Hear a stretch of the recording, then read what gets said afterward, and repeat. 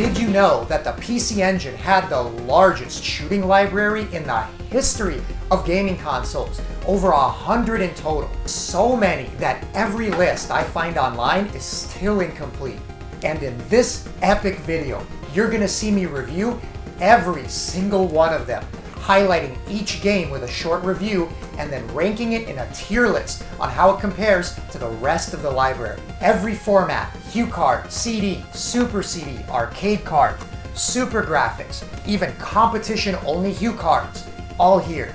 You're going to see real hardware along with the physical games, as I wanted to create a visual record of every single PC Engine shooter in existence. You'll even see hidden games within other games that never had their own release, as well as some homebrew indie games. It's all here, baby. So without further ado, because we've got a lot of games to cover, the most awesome, massive shooting library in the history of gaming. Every single PC Engine shooter.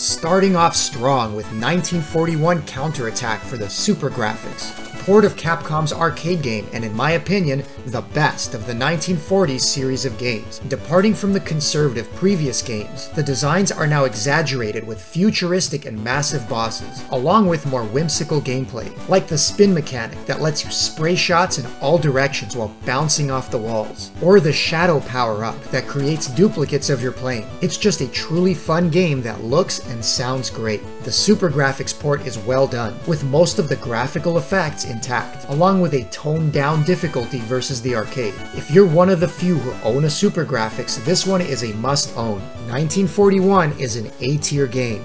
Play it.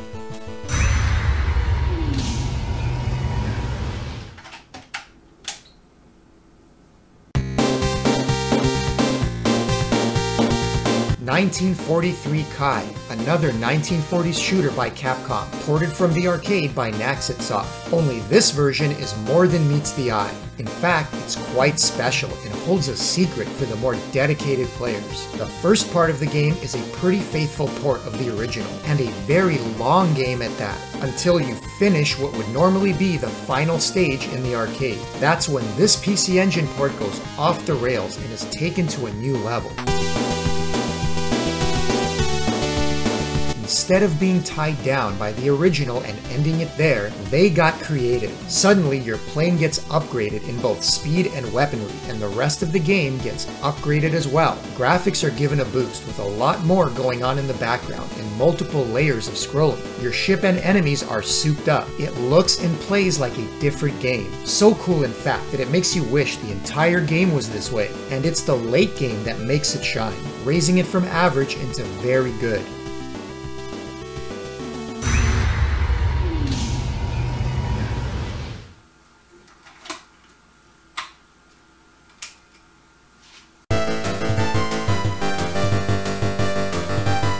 And the hits keep on coming with our first alphabetical game, the awesome Aero Blasters. Anyone who knows the PC Engine or Turbo knows this game. Another great arcade port from Hudson, originally developed by Kaneko. Most notable for its outstanding chiptunes and brutal difficulty. It's one of the hardest games on the system, and that's saying something. It's also known for its rage-inducing space physics on stage 4 and 5, where the game decides it wasn't already hard enough and makes your ship move with inertia. Oh, and have fun trying to collect all these power-ups that simply explode and drop all over the screen. It's like the developers just wanted to piss you off with unusual gimmicks not seen before, but then make a game that's so cool otherwise you just want to keep playing it anyway. I did a whole video comparing both this version to the Mega Drive port, along with the arcade, but suffice to say, despite its difficulty, it's just so much fun I kept coming back to it as a kid. The music is a real strong point with some of the best chiptunes on the system.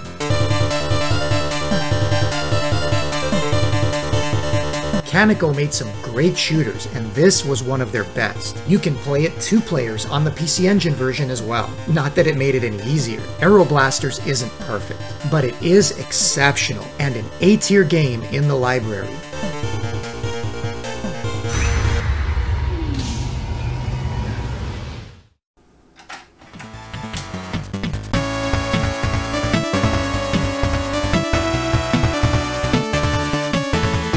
What do you get when an NEC port of a Sega classic is better than the Mega Drive port of its own classic on its own console? You get Afterburner 2 on the PC Engine. Not that it's anywhere near arcade perfect, of course. No home console at the time could even come close in terms of scaling and graphics, but given the limitations, this port was impressive. The ground detail is far more sparse, but overall, the game is okay to look at. That's aside from that poor Canyon bonus level, which looks like absolute crap. Not sure what happened there. But they even implemented some nice faux scaling on the refueling section, and the menu even has a 3D mode where you can play around with and manipulate the logo. The chiptunes also sound good and are well converted, but the crown jewel here is the gameplay, which blows the rest away. It's super fast, runs at 60 frames, and is an absolute joy to control, to the point where it's hard to go back and even play the Mega Drive port afterwards. I was personally never a big fan of the game at home, as nothing really compares to that amazing Sega arcade cabinet. And when you remove that aspect, it's not nearly as compelling. There's plenty of arcade-perfect ways to play Afterburner now, making this older port more of a curiosity. But as an early port on a basic HuCard, they exceeded expectations and made something quite impressive for its time, that most importantly, plays like a dream.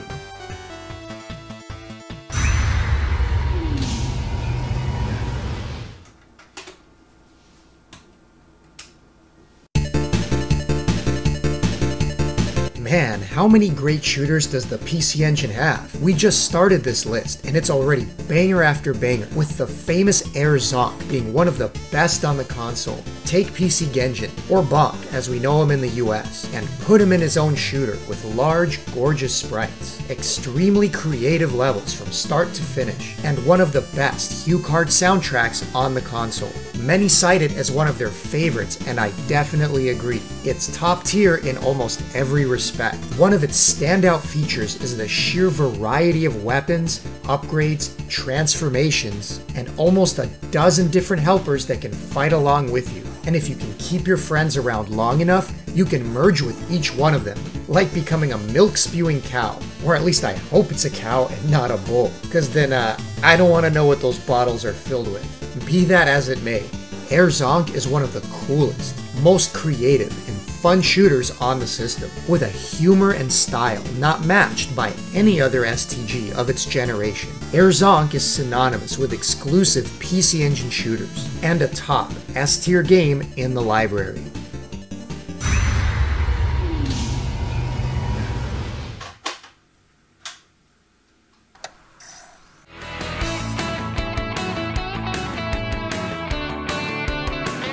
Yeah, I know, it's not alphabetical, but it makes sense to put these two together. Hot on the heels of the incredibly successful Air Zonk came the sequel known as Super Air Zonk, Rockabilly Paradise, or CD Denjin in Japan, because yes, the second game was on SuperCD, and you'd expect it to be as awesome as the original or more so, but alas, it wasn't meant to be, mainly as it wasn't developed by Red Company that made the first game. It's still an above average shooter with more really colorful and creative levels, and a good CD soundtrack, though not on the level of the wonderful chiptunes of the original game. There's less weapon variety, and you can't experiment with the large roster of companions as you could in the first. The stages are a bit more terrain focused and slower paced than the first game, and even though it still looks nice and colorful, it's lost levels of parallax scrolling the original game had. Just a step backwards in every respect while still being a good game, but you'd expect a lot more jumping from HuCard to SuperCD.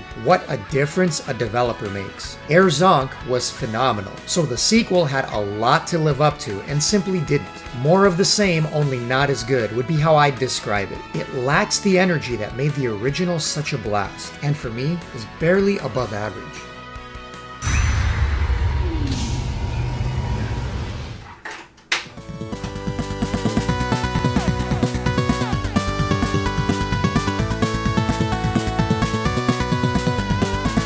another SuperGrafx shooter. Aldines was a showcase for what the system could do graphically. Like, how many layers of parallax can we throw into a single background? Why, so many that you'll lose count. How about some huge enemy sprites to show off all that extra SuperGrafx RAM? But Aldines isn't a one-trick pony. It also has some really great chiptunes. But aside from the visuals and the music, it also happens to be one of the better shooters on the system, with gameplay that may not be super innovative, but is on the money in terms of gameplay and challenge. Plain and simple, Aldines is just a well-made game all around, and highly underrated. Not surprising being an exclusive SuperGrafx game with no other way to play it. But do yourself a favor. If you're a fan of PC Engine shooters and haven't played it before, give it a shot and you may be surprised by how good it is. This ranking was a hard choice, as it's not quite A tier, but better than other B tier games on this list. A B+ if there ever was one. Aldines was a must-own for those with a SuperGrafx.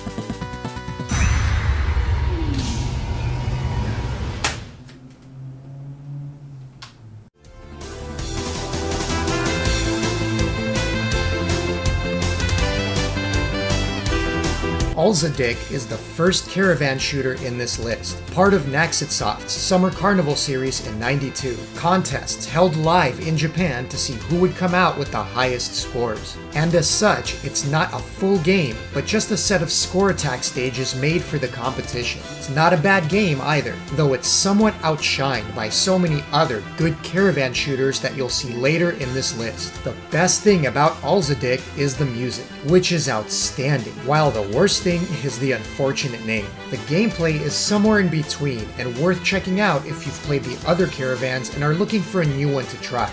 But it's my least favorite of the Caravan shooters. The gameplay is on point and it controls well, and the scoring has a lot of depth, as it should, being a dedicated competition game. And if it were a complete game of this quality, it'd be in the B tier for me, but ranked against the other amazing Caravan shooters on the system and their incredibly fun score attack modes, Alzadik is on the average side for me overall.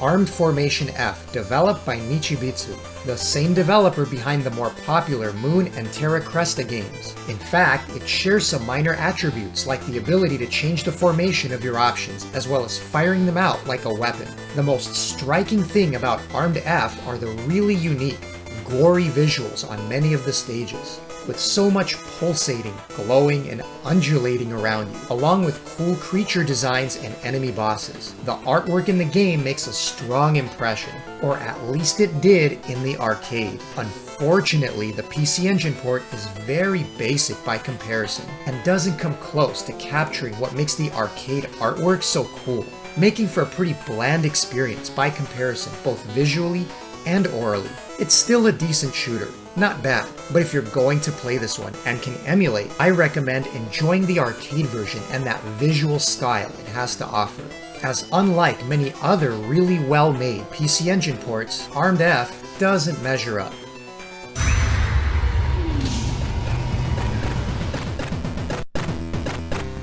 Atlantean, the first indie game on this list, released late in 2014 by Aetherbyte, and was the first actual HuCard game released in decades after the PC Engine ended its run. A Defender-style game under the sea with some fast-paced gameplay, and a few stages to progress through with parallax scrolling and some fun chiptunes, and all running on real hardware. Nothing overly complex to write about, but a solid homebrew keeping the PC Engine scene alive. It's sure a whole lot better than another underwater shooter called Deep Blue, which we'll unfortunately review later in the video. I'm not going to tier the homebrew games, as I think it's great that indie devs are making them at all, and I'm always looking forward to see what the next one will bring.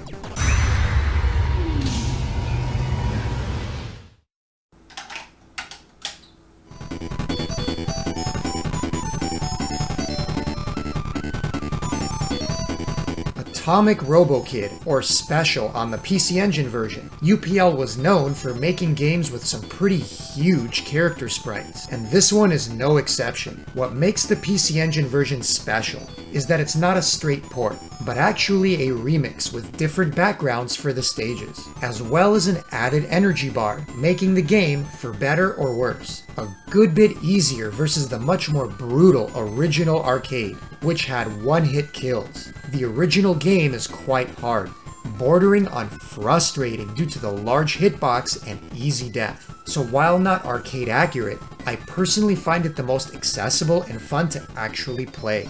How much you enjoy RoboKid will depend on what you're looking for, as it plays nothing like a traditional shooter, but much more methodical and calculated, with exploration, hidden secrets, and freedom of movement. For many, it just doesn't come together into a fun game they want to replay, while others really enjoy it. But just the fact it's so unique, with a lot of stages to play through, good, catchy music, and is like almost nothing else out there, you certainly can't call it average, and earning itself a B rank in this list.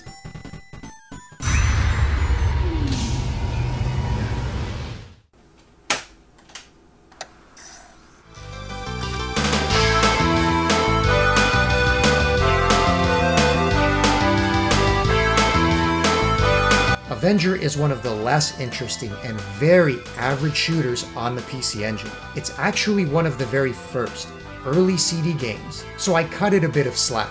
It does have some unique mechanics, like firing diagonally depending on the direction you're facing, similar to the classic Gyrodyne, except it does give you a button to lock your direction of fire, and the music is catchy with the Red Book audio, but the effects are often way too loud and often ruin your ability to enjoy it. You gain more weapon options as you progress through the game, and it is more fun to play than its pedestrian presentation would have you believe. Just don't go in expecting anything but an average shooter, and you may find some fun to be had. The base gameplay is fine, and nothing about it is broken like so many other truly poor games. There are far worse shooters out there, with this one just not being particularly memorable, and really not even average, but below.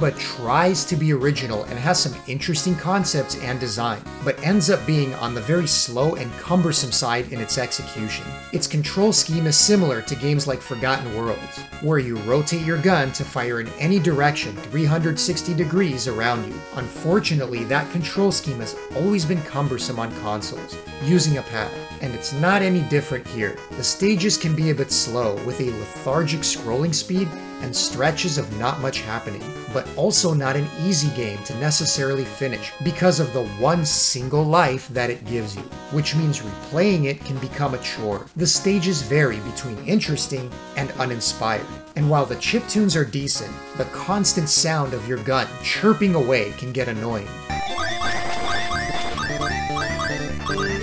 As another very early HuCard release, I'm willing to cut it some slack, because it does get more interesting as you progress farther into the game, but simply getting there through the initial slow stages is a slog.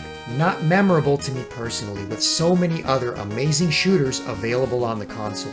Not a game I really come back to replay, and average at best.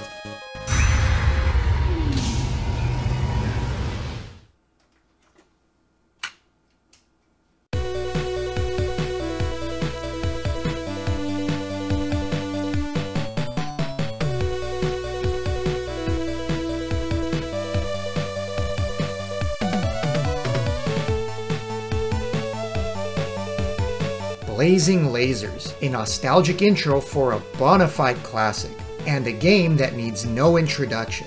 Originally titled Gunhed on the PC Engine, Compile's first game for the console to show what they can do with the hardware, and absolutely knocked it out of the park, making it the must-own game, the shooter that turned myself and many others into fans of the genre. looking for more games just like it to play. The graphics were a step above anything we had seen on previous gen consoles, and the music and sound effects were next level, with a mid-range and bass that still sounds impressive today.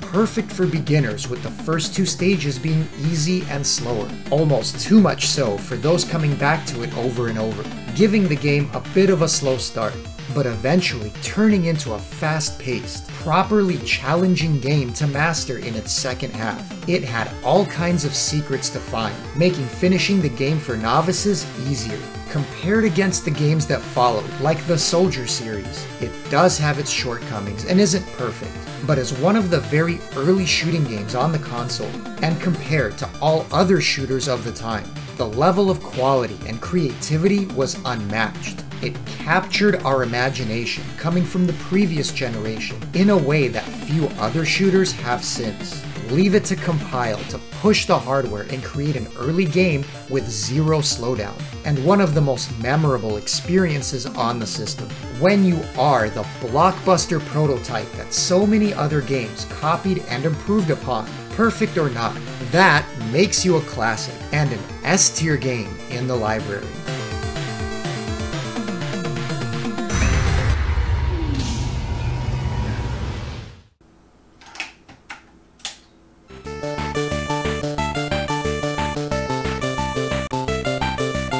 Burning Angels isn't spectacular, but it's fast-paced, fun, and with some fan service along the way to keep you entertained between stages. You choose between two of the heroines in either the Dragon or Phoenix ship, and head out to rescue the third angel of your trio that's been kidnapped. Burning in the title refers to the most interesting mechanic. Once you've maxed your burning bar, your ships can merge and unleash a powerful attack, either a laser or invincibility, turning the ship into a flaming phoenix. So managing your burning bar and having the move at the ready is a key part of the strategy. The graphics are solid for a HuCard game, with some effects and parallax here and there, but most of the backgrounds are pretty static and generic. It's also hit and miss with the music, some being quite catchy, while others not that memorable. So overall, Burning Angels is what I consider one of the average shooters on the PC Engine, but one I happen to like simply for the high speed of the gameplay.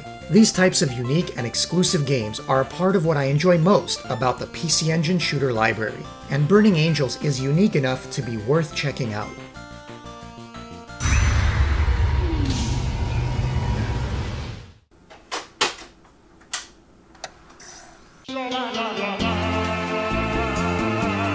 You can't talk about weird shooters without talking about Chowaniki, and this series is about as weird as it gets. Funny, wacky, and occasionally homoerotic, in a goofy, whimsical way. Every game in the series will have you wondering what exactly you're going to see next. In terms of gameplay, this original Chowaniki is the most traditional, where you play as either the caped Idaten or blue-haired Benten, along with what would eventually become the series staples, your bodybuilder buds, Adon and Samson.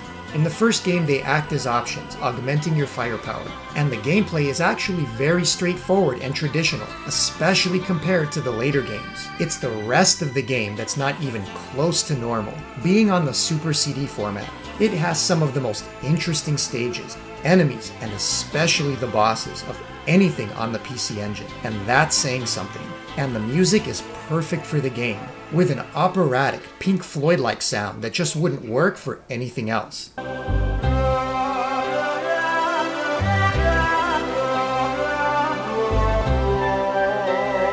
The shooting mechanics are solid, but nothing to really write home about. It's the style, atmosphere, music, and outright absurdity that I can't get enough of. It's not just a unique and fun game, but in my mind, it's also a work of art in both enemy and boss design. One of my favorite games on the PC Engine to come back to and replay for its visuals and atmosphere alone.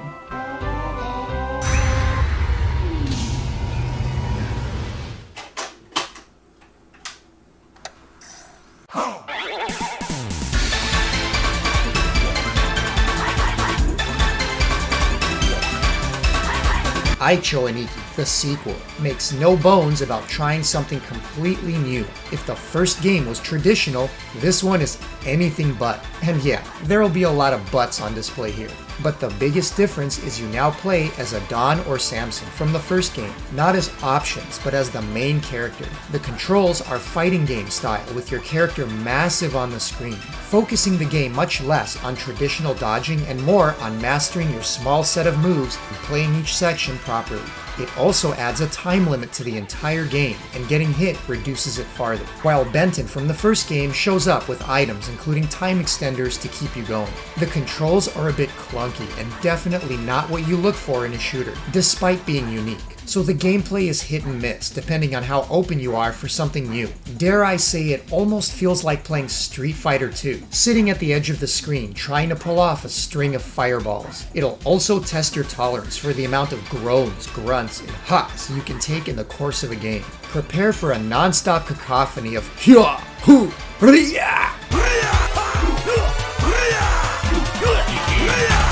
and a lot more of that. But as usual, Aicho Aniki excels in the very same thing that made the first so fun and cool, the visuals and creativity. It's an assault on the senses, and there's no shortage of atmosphere, comedy, and outright ridiculous backgrounds and bosses. The music is even more fantastic, this time with more upbeat tunes, yet still offbeat and weird, to match that otherworldly vibe of the game. There isn't a single thing normal about Aicho Aniki, and that's what makes it such an experience. It's mainly let down by its unique, but inferior gameplay, relegating it to average status overall for being cool to look at, but often a chore to replay.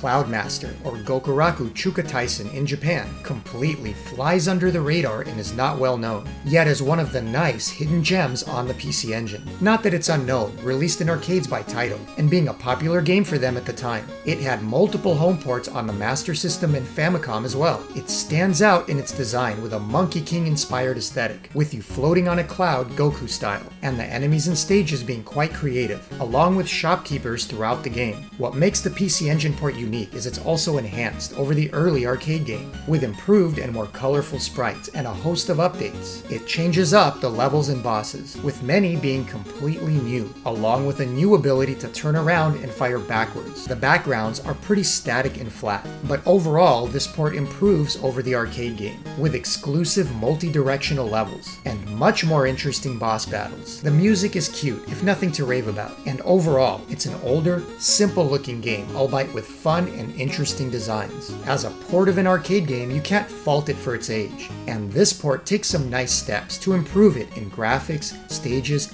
and gameplay. The game is short but challenging, and has the gameplay chops you'd expect from Taito, making it a very good B-tier game in the library, despite its simple appearance. Cloudmaster is a fine addition to the PC Engine library.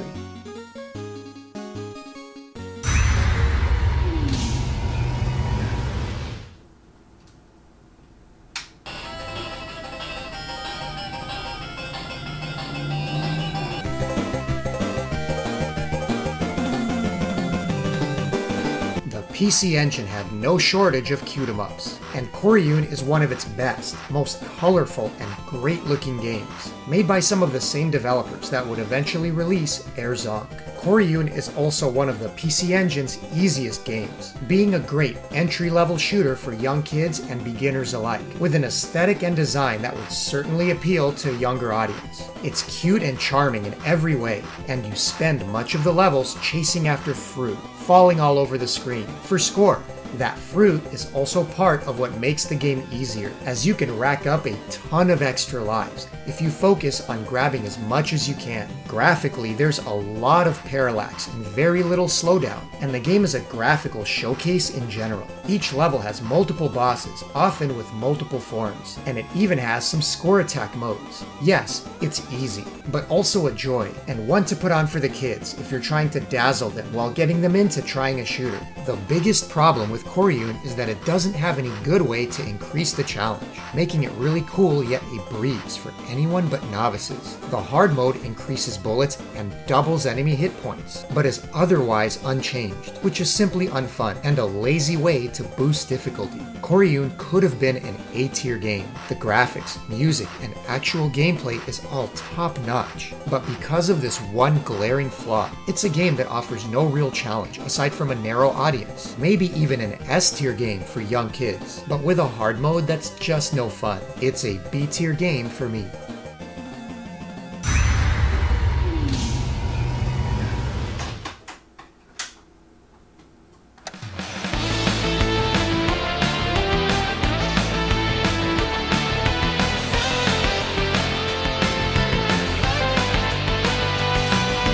Speaking of cute-em-ups, how about another top-tier release with the original Cotton Fantastic Night Dreams? A very nice port of the arcade original, and in some ways improved. It stays very faithful in terms of graphics and level design, even if not quite on par with the arcade. The gameplay translation is really solid, yet somehow more accessible by making the enemies and bosses less unnecessarily tanky, and less of a chore to battle against. Cotton always had a complex weapon system, with shot upgrades, bomb upgrades, experience, and a magic system featuring both offensive and defensive use, making it a challenge to come to grips with all the game has to offer. Its cute yet dark Halloween aesthetic was one of the first of its kind, and a big part of its appeal, along with the not-so-kind protagonist constantly harassing her fairy guide Silk, caring little aside from finding willows to eat. But where this port really shines compared to all of the other ports is in the soundtrack, with a redone mix by T's Music that's absolutely legendary.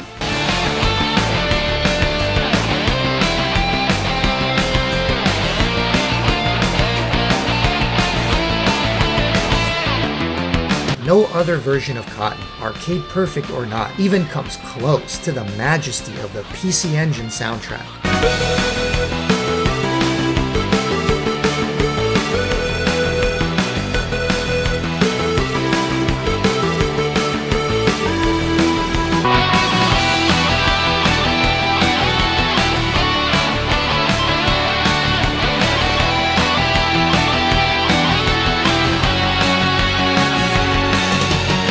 Along with it being a reasonably accurate arcade conversion in terms of gameplay and graphics, it's my personal favorite version of the game. And while not the best shooter on the PC Engine, it's a must-play port of the classic, and near the top of the A tier in my mind.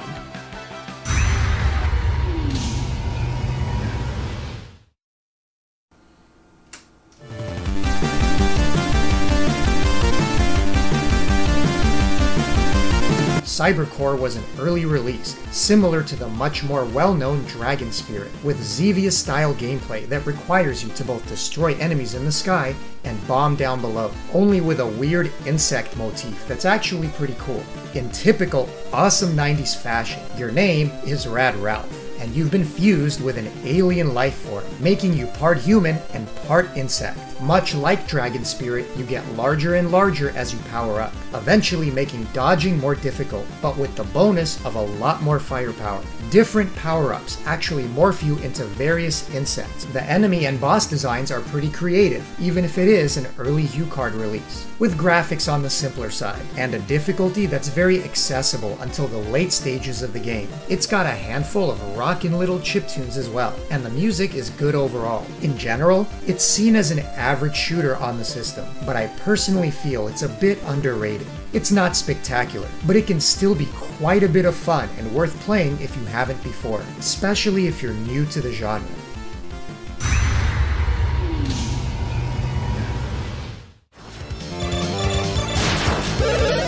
Cychorider is one of the most coveted, yet obscure, secret shooters on the PC Engine. It's known among Caravan fans as it's really fun and well put together, along with a bangin' chiptune that's so important for a short score attack mode. Surprisingly well done actually, considering it's not an official release. That's right, it's found on only a specific demo version of Seiya Monogatari, Unearthed Fantasy Stories. an RPG CD game, which happens to be the very last game Hudson would ever publish for the PC Engine. Talk about rare. Aside from the common Caravan 8-way shot, you can quickly switch to a powerful beam to take out tankier enemies, and as usual, a horde of them are always flooding the screen in waves. And your goal is to kill them as quickly as possible, while not missing all the score pickups and bonuses. Cychorider's reached sufficient cult status to where repros have been made of just the game itself, for those wanting a physical copy, but it's also easy enough to find in ROM form, for anyone that wants to check out this hidden gem of a Caravan mode.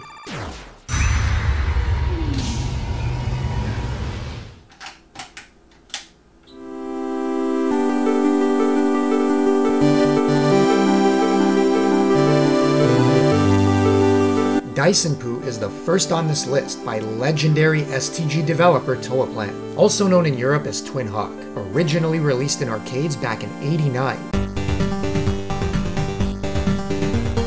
Its most unusual feature is the complete lack of aerial enemies, focusing strictly on ground-based tanks and threats, purposefully giving the game a slow, methodical pace. The other main feature is your squadron of planes you call up, which remain on screen with you, adding firepower until they've all been shot down. You can also send them out in a kamikaze attack, or double tap for a screen-clearing bomb. And really, the most fun and unique part of Dyson-Poo is having your squadron out, following you around, keeping the screen clear of enemies, and watching them dive bomb as they're taken out. The graphics on the PC Engine release are pretty pedestrian and minimal. The chiptunes are okay, but not on par with the arcade, and the sound effects aren't nearly as meaty, something the Mega Drive port did better, using a similar Yamaha sound chip like the arcade boards. Because Dyson-Poo is such a slow-paced game, it's not nearly one of my favorite from Toaplan, yet it would still get a B as a solid game, as it's old school and underappreciated. While the PC Engine port is good in terms of gameplay, it's not that good in terms of visuals or audio, making it an average version of the game.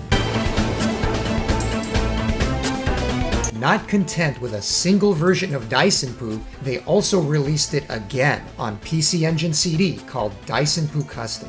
And it's a rare case of being inferior to the original HuCard. The continuous stages are now broken up into levels so they can load off CD, and while some bosses are changed and rearranged, as is the music with a new soundtrack, none of it is all that better than the original. In some cases, there is even less graphical detail than the HuCard game. Some parts of stages are completely missing, and there's less frames of animation in some of the effects. It's clear the developer didn't have a handle on the hardware, nor how to properly take advantage of the format yet. Aside from the remixed tracks, you're much better off playing the HuCard, which is at least a solid port of the arcade. Dyson-Poo Custom CD really isn't worth the squeeze at all.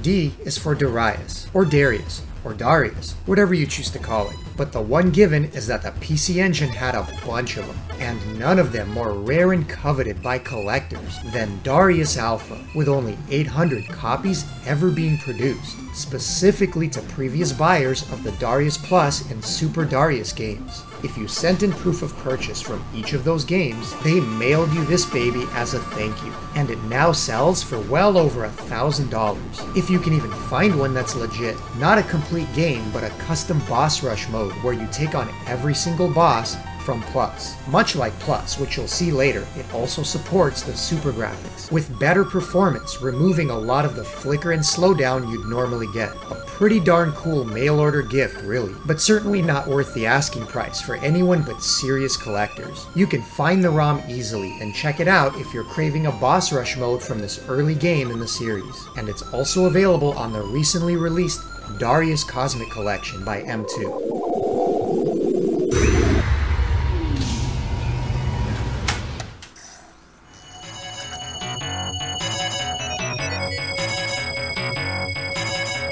Don't be fooled by the name. Super Darius on the PC Engine is the very first original Darius game, released on CD in 1990. This allowed them to use recordings of the original music and effects from the arcade, making it sound as authentic as possible to the original game. In actuality, the game really is an enhanced version and not just a straight port, at least in terms of bosses, including 26 of them. That's all the bosses from the arcade. Bosses from their newly released Darius 2 in arcades. Plus, bosses that never even made it to the PCB, but existed in design form. You're likely already familiar with what makes the Darius series so unique. Mainly the aquatic theme, and unique soundtrack by the legendary Zuntata, and especially the branching paths, that add a lot of replay value to the game. Of course, no home port at the time could replicate the giant triple monitor display of the arcade, so they had to adjust considerably for a standard TV, making any home port a compromised version of the original. The 2-player mode is removed on this port as well, and you respawn at death compared to the checkpoint system of the arcade. No matter which way you play it, the original Darius is old school to the bone, where dying and losing your power-ups on a difficult stage makes it brutal to continue. But if you dig the series, it's a pretty faithful port given how early it was released as a standard CD game, the first in the series that established such a unique aesthetic and branching mechanic, and squarely in the B tier for me.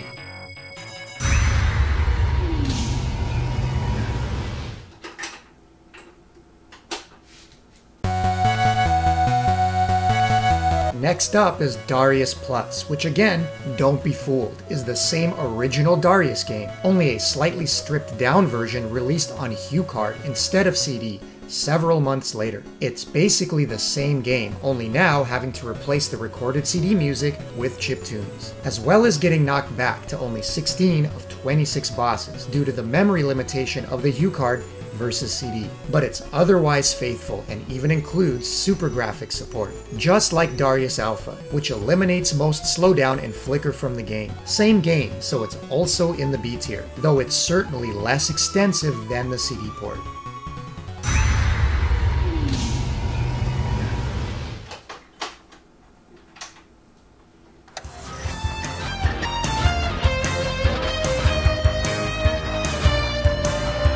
The fourth and final Darius release on the PC Engine, and you guessed it, the super version of Darius 2. What makes it so super? For starters, the soundtrack. This time, instead of trying to copy the arcade PCB like the first game, this SuperCD port has completely new and arranged music that's pretty dang rockin'. How rockin'? Well, it depends on your preference, because it's pretty hard to compete with Zuntata. But the remixed tracks are good too. It also differs from the arcade in other ways, notably losing some of the more advanced graphical effects, but again, gaining bosses. Most completely different and new, with some even taken from the first Super Darius game. Overall, Darius 2 was a nice improvement over the original, with more interesting and creative levels, less repetition, and better overall game design, because this version is a bit changed up from the arcade, yet still also quite difficult. Many prefer the Mega Drive port, which is more true to the arcade in terms of stages and music, while also being easier on the difficulty by comparison. But either way, if you've always wanted a thing called tuna sashimi, then this Darius is for you, and the PC Engine port is a nice alternative to the arcade. Still a B-tier port in my eyes, as it could have done better being on SuperCD to mimic missing graphical effects from the arcade. But if you dig the series, still absolutely worth playing.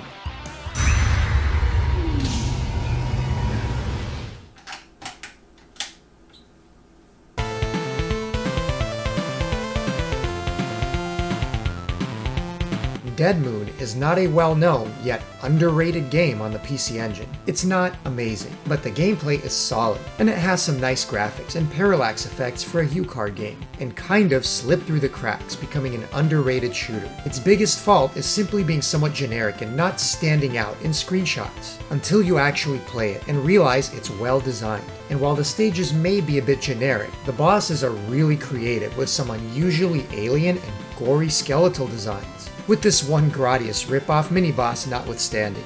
Your weapons act like a shield, powering you down instead of dying when you get hit, until you're at your lowest level, resulting in death. It also has the feature of turning your ship around during some boss fights to fight them from the opposite direction. You start on the planet's surface and then work your way up into orbit, before battling through both its caverns and underwater areas within its core. because the moon has a hidden sea, apparently. But if you haven't played Dead Moon yet and fire it up one evening, you may be surprised to have missed out on a pretty cool shooter. And just better than average at the top of the C tier for me.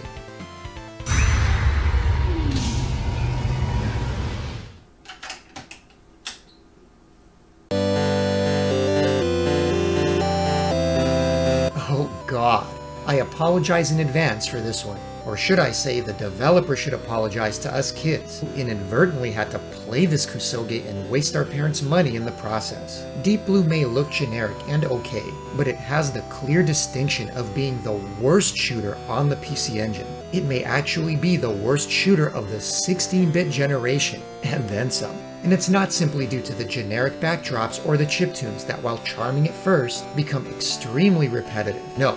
The worst thing about Deep Blue is the atrocious gameplay. Your sub is incredibly weak and can rarely kill what's in front of it before getting nailed. The enemy waves often come hard and fast, with no way to actually destroy anything in time, having to simply avoid them instead, which you can absolutely do and cheese the game by sitting in corners of the screen and rarely moving at all. It's like the developer just coded random patterns, never actually tried it out or played the game, and just called it a day. And for some reason, it's letterboxed, removing some of your vertical play area, like they suddenly became an auteur, and thought less vertical space would make it more cinematic and not hinder the gameplay. The ending isn't even an ending, but simply ends, with no credits of any kind. Probably a smart move, with them not wanting anyone to know who was actually behind it. I wanted to give a big shout out here to Wanman for letting me use his 1cc footage here, so I wouldn't have to go back and play this kusoge again myself. Nothing about this game is any good and should be avoided at all costs, aside from morbid curiosity, which some of you out there will clearly now go and do. You know who you are.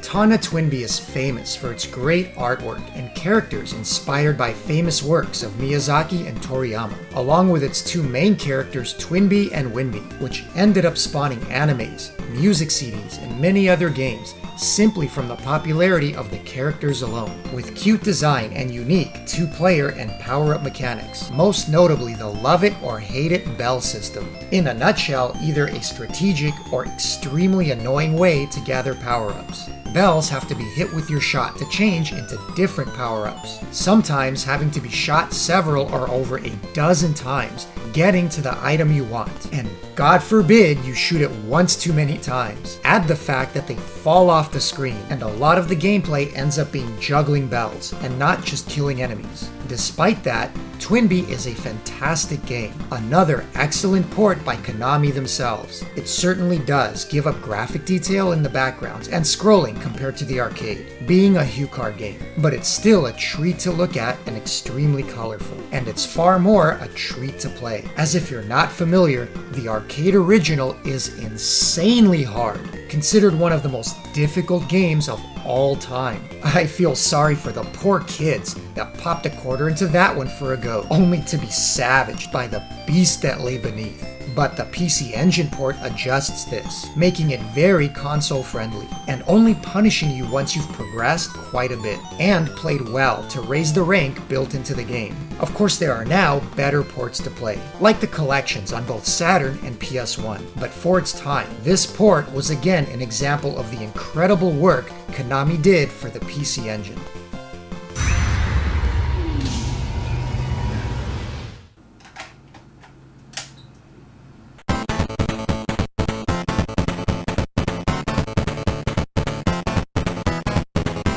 If you looked up Hidden Gem in the dictionary, you'd be staring at a picture of Download, one of the coolest shooters on the console. Yeah, it's kind of an Akira-style ripoff, as it was popular at the time, and the game actually has a graphic novel series behind it, but it ticks almost every box in what makes a good shooter. The gameplay is really fast and fluid, with short levels that don't overstay their welcome and provide ample challenge, while giving you unlimited continues to keep trying. It even has a password system so you can continue where you left off. How often do you see that in a shmup?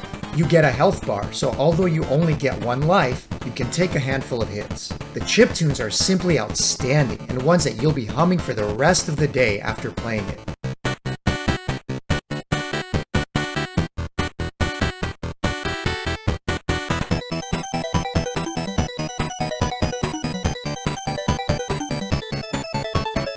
And the visual design is excellent, with creative stages full of parallax and effects. And somehow, on top of it all, they managed to cram an entire story and set of cutscenes throughout the game that are extremely well done, on the level of a CD game, just without the dialogue. Part of the stages take place in the real world, while the other half in the virtual, where you're downloaded and the designs become psychedelic. Oh, and the game actually is notorious for something else: the cursing and poor translation, with some of the funniest game over screens that rival the intro to Zeroing. Download is just a blast from start to finish, and if you own or enjoy PC Engine shooters, it's a must play.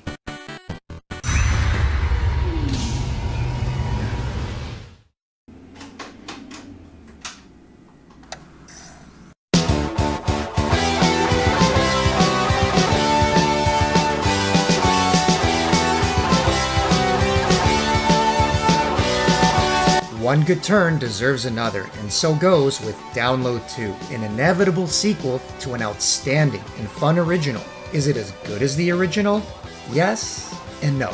Is it worthy of the original? Yeah, I'd say so. It is, however, different. Now, a CD game, they went all out with the cutscenes and definitely delivered. Overall, some of the best cinematics on the PC Engine. The music is still a highlight, even if very different from the driving chiptunes of the original, with a lot of good guitar work to take its place.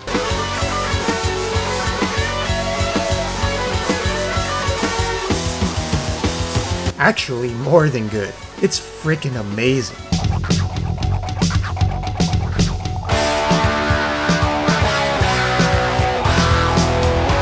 The biggest difference is in the design, with the characters looking completely different from the first and more generic. That's not the case for the stages, which are still uniformly weird, psychedelic, gory, and unusual with a ton of variety.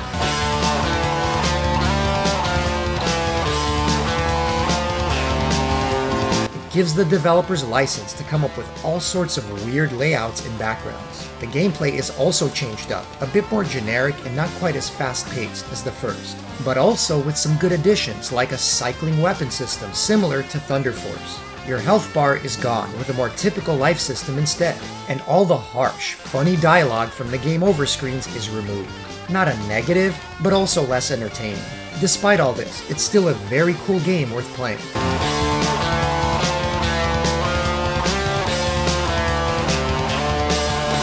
It's not as difficult as the original, but is longer with more stages. But hey, you get to take on a pretty horrific, gory Hitler monstrosity, and that's always bonus points in any video game.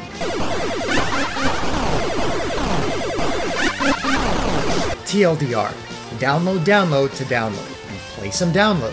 Play both. 2 games worth your time.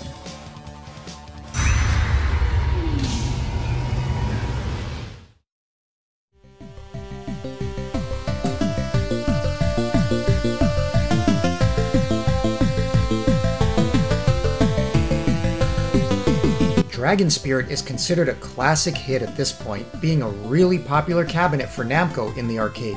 And it saw tons of ports on NES, computer platforms, and later on PlayStation, Xbox, Wii, and more. But early in its life, it was first on PC Engine. You power up and get bigger and badder, gaining size and extra heads, until you're so large, it's tough to dodge. So you focus on routing the levels and quick kills before things get out of control. My favorite thing about Dragon Spirit, well, besides the dragons, because who doesn't like dragons, was the music. And the PC Engine has my favorite renditions with outstanding chiptunes. Stage 2 in particular is just awesome.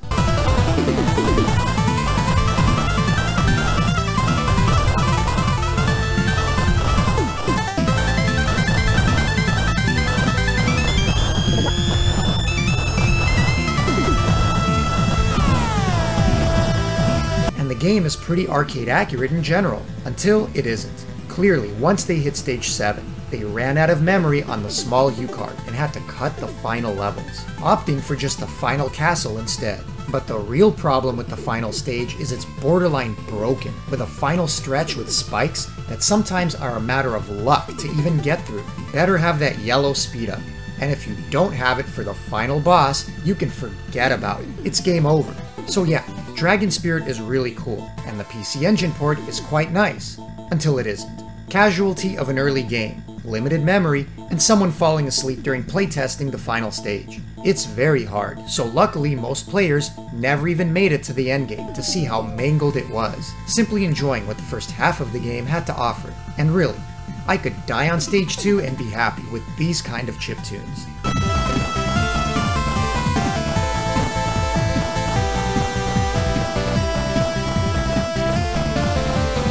Dragon Spirit would have been a B-tier port, maybe even A-tier if it wasn't missing levels, for the great music and solid gameplay, but the mangled end just ruins it for anyone seriously trying to complete it, making it as much a crapshoot as a game of skill.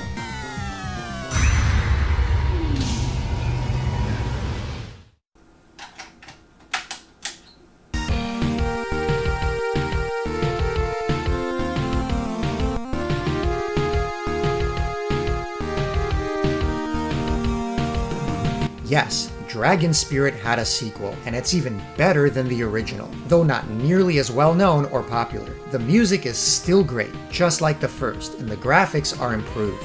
They also added a 2-player mode, which is always cool in a shmup, also because 2 dragons are better than 1.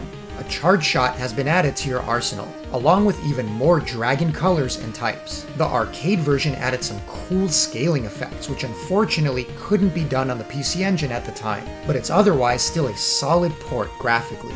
The difficulty isn't quite as brutal as the first, but still properly hard, made easier in 2-player mode, allowing for instant respawn instead of checkpoints. The stage designs are way cooler now, more futuristic in some, and organic in others, even including an H.R. Giger-inspired level, complete with hatching eggs. If you already like Dragon Spirit, Saber is a no-brainer and better in just about every way. A really cool game and highly recommended. Dragons times 2 with a friend. How can you go wrong?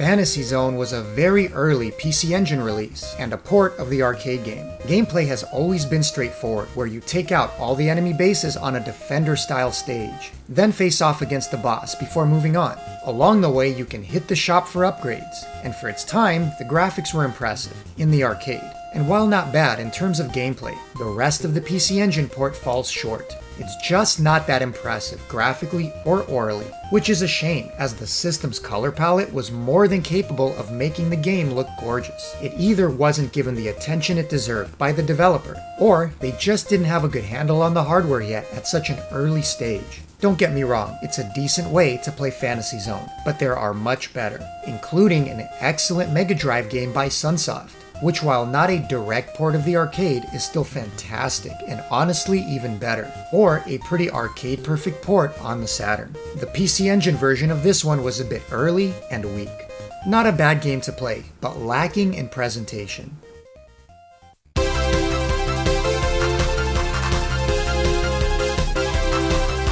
As a note, there was a nearly completed prototype of a Super Fantasy Zone for PC Engine CD by NEC Avenue, but never made it to market. However, fully playable ROM is out there, and as you can see, the idea was a Space Harrier clone, only starring Opa Opa. I haven't played the game through to rank it personally, and it's also incomplete, but I can tell you it does have a fantastic arranged tune of the Space Harrier theme, and not surprisingly, you can poke the shopkeep inappropriately for some amusing comments.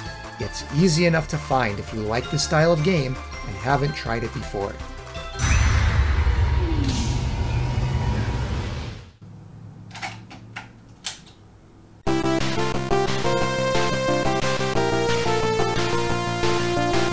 Final Blaster is an extremely unique shooter, and there's really not many others like it. The most unusual is the ability to force faster or slower scrolling by moving to the top or bottom of the screen.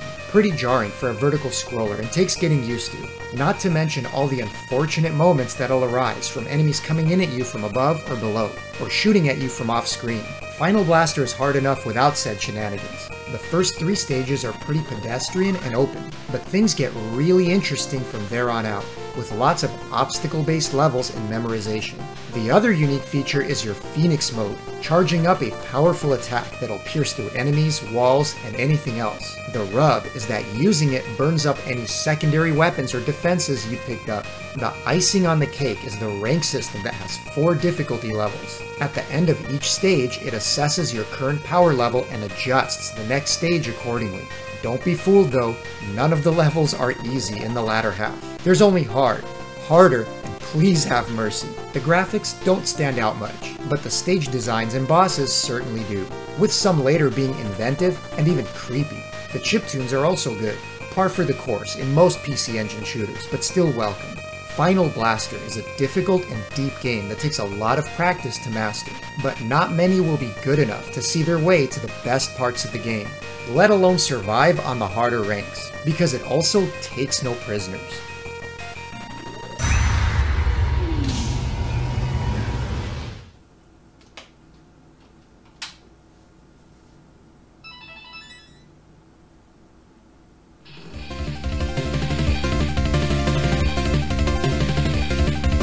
Final Soldier is the first on this list of the Soldier trilogy of Caravan shooters on the PC Engine, though it's not the first game nor a final.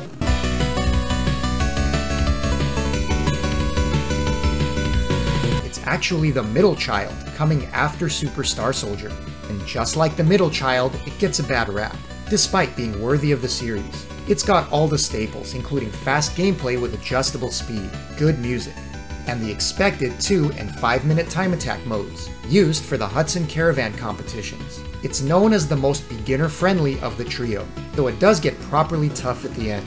It is the most generic of the games in terms of enemy design and stages without anything that stands out like the other 2, actually feeling more like the original Star Soldier 8-bit games in terms of design. I admit, it's my least favorite of the 3, despite being a game I still find fun, while others really enjoy it. But what's not up for debate is the excellent Caravan mode that's as addicting as they come, being easy to complete and play, but incredibly tough to max out and master. At the end of the day, if you like the Soldier games, you'll likely enjoy this one too. It's got the fast, responsive control the series is known for, and while the least popular of the 3, is still a better vertical shooter than most other games of the generation.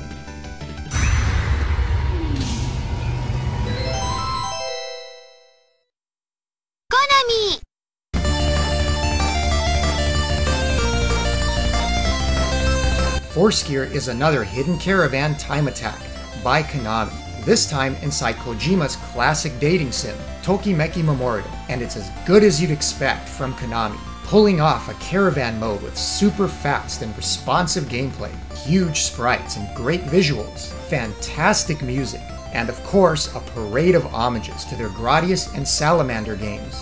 It's not easy making a solid and deep Caravan mode in a horizontal scroller, making them quite rare, so Konami gets huge props for pulling off what many could not, and is easily the best of its kind.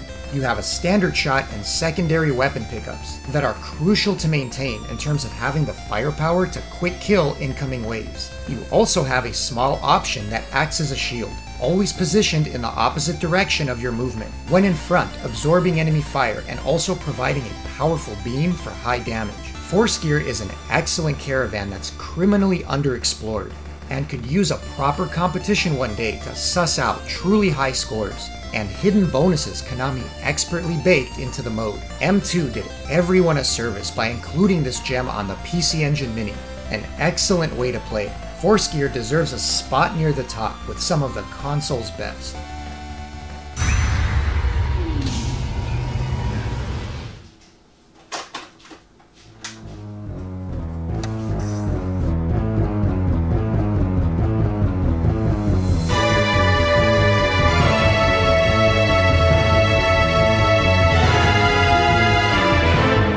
I'll just come out and say it, Forgotten Worlds on PC Engine is the best home port of Capcom's classic that's been released, at least until Capcom's arcade collections many generations later.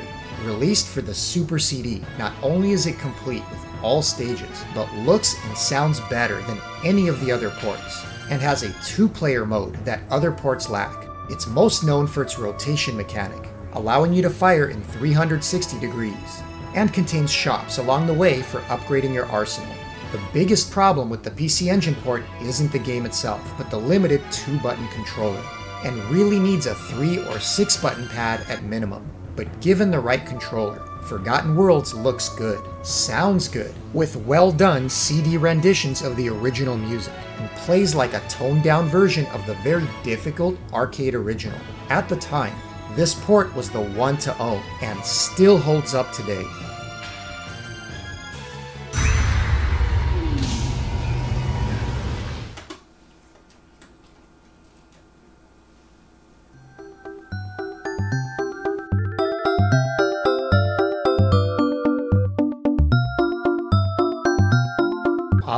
Galaga. What console didn't have a version of the games? And rightfully so, being one of the best-selling shooters of all time. Known as Galaga 88 on PC Engine and later released as Galaga 90 on the TurboGrafx. It's nowhere near just a straight port of the arcade classic, instead adding quite a bit of variety and flair that made it well received, reviewed, and popular on the console. The graphics and animation are all updated and new, along with new mechanics like sacrificing your ship to the tractor beam for a chance of increasing your firepower, or a warp feature that lets you access new dimensions and levels. It even changes it up with some actual vertical scrolling stages and boss battles. And along the way, it peppers in some cute humor the original didn't have, and is overall whimsical and fun, with bonus stages, dancing aliens, and more.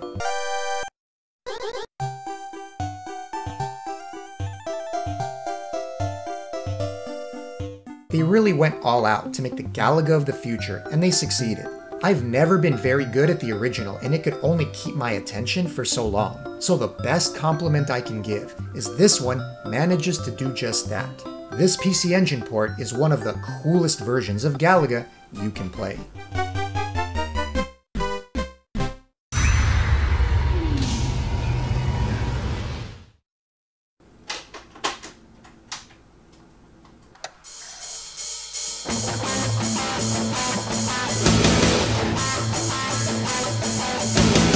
Gate of Thunder, baby. To know it is to love it.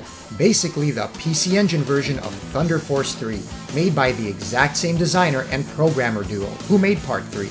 And it shows. The stages are creative, the gameplay is fast, and the soundtrack is absolutely rockin'. Not only is it as good a game as Thunder Force 3, for me personally, it's even better.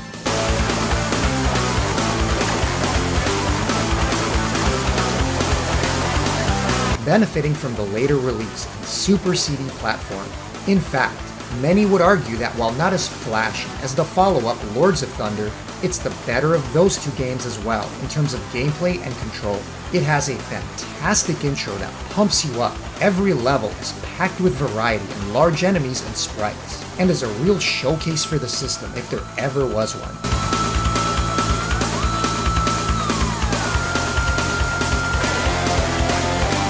Thus, it was the pack-in game with the release of the Turbo Duo in the US. I can give you details about the weapon system and options, but it really doesn't matter. Gate of Thunder is simply one of the best shooters on the system. And if you haven't played it, just go do it. End of story.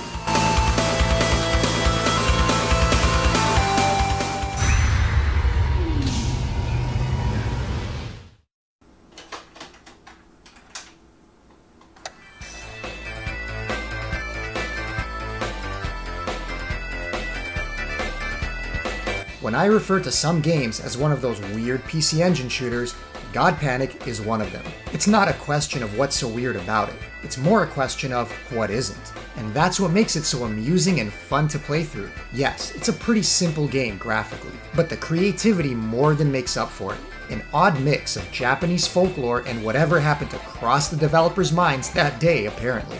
It also just controls and plays well, without any slowdown or fuss, has fast bullet speeds, and some pretty great and varied music as well. And of course, every properly weird Japanese shooter needs to have some tanuki nutsack.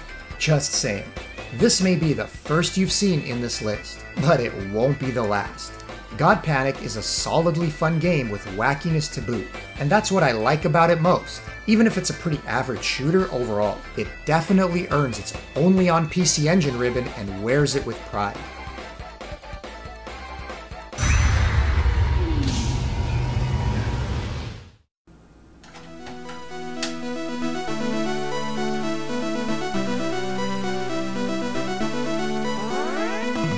You knew it was coming once we got to G, and there's no other bona fide Konami classic the likes of Gradius. Do I even need to review it? Explain it? Tell you why you should play it? Not only is it a great port of Konami's original masterpiece, but it's even improved over the arcade, at least visually and orally. The color palette is brighter and more vibrant, and the chiptunes sound even more beautiful on the PC Engine.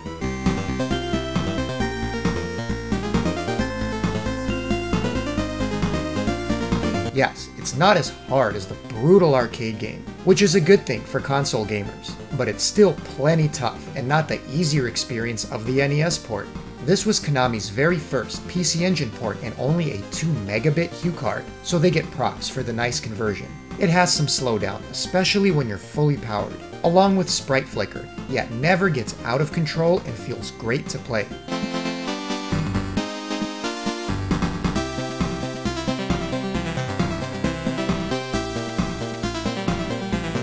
They even added an exclusive new stage not found in the arcade. It also has hidden bonus stages on multiple levels if you're good enough to unlock them.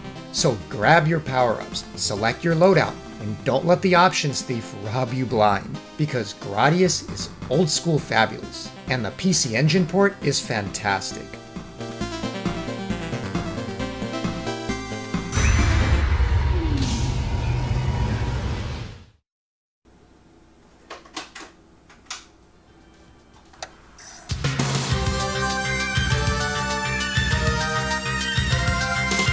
Konami ported a total of 5 games to the PC Engine, and Gradius 2 Gopher is the crown jewel.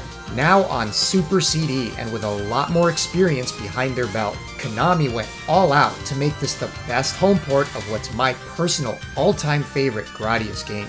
The PC Engine port is nearly identical to the arcade in terms of graphics, only at a slightly lower resolution, includes a cool CD intro, and audio identical to the arcade, toned down versus the brutal arcade version, yet still plenty challenging. It again adds an exclusive stage not seen in the arcade. Dying restarts you at the beginning of the level, which sounds brutal, but is actually better as it gives you more chance to power up again. Compared to the arcade checkpoints that often resulted in a nearly impossible location to recover from, Gradius 2 introduced many of the series tropes that continued in future games, like the speed zone, indestructible spider walker, and choosing your weapon loadout at the start. And the game is just beautiful from the opening stage with its flaming suns and dragons, the crystal fields, and eventual boss rush featuring old friends and music from Salamander.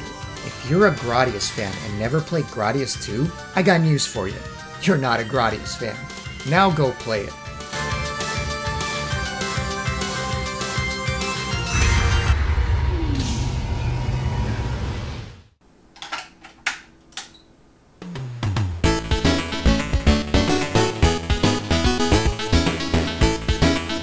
We're back on the road again with the weird and wonderful world of PC Engine shooters, this time with Hana Takadaka. But not only is this game weird and wonderful, it's also one of my favorite hidden gems on the system. Yes, it happens to be a fantastic game developed by Natsume, famous for many other games of that era like the Pocky and Rocky series and Shadow of the Ninja, among many others. Hana Takadaka loosely translates to long-nosed goblin, part of Japanese folklore, and the game is completely steeped in it. It's like Parodius, only parodying the folklore, and you're fighting against shape-shifting Tanuki. And yes, where there's Tanuki, there's giant ballsack, which the game has a generous helping of. You grab scrolls which increase your size and add to your hit points, but also make you a larger target, while taking hits shrinks you down a level. You also have a charge shot that varies based on your weapon choice and is pretty critical, as your base weapon doesn't do all that much damage. Each stage has 2 parts of a broken seal to find. One you get after killing the boss, but the other hiding in the level itself, which takes you to a bonus stage, where you have to find the Tanuki again for the item and return back to the main stage, and getting them all uncovers the entire ending screen as a reward. It also has a password system as you play, so you can skip levels and start where you left off. Despite there not being a lot of parallax, the sprites and backgrounds pop off the screen with depth, and the overall design is as creative as it gets, with a lot of movement and color. Enemies and bosses are especially creative, with them reverting to their Tanuki form after being defeated. The music was done by Kinoyo Yamashita of Castlevania fame, and while not on that level, is still really good and fits the game perfectly. Hana Takadaka is one of those games that has a lot to talk about, and it's a hidden PC Engine gem if there ever was one. An absolute must-play for any fan of the genre.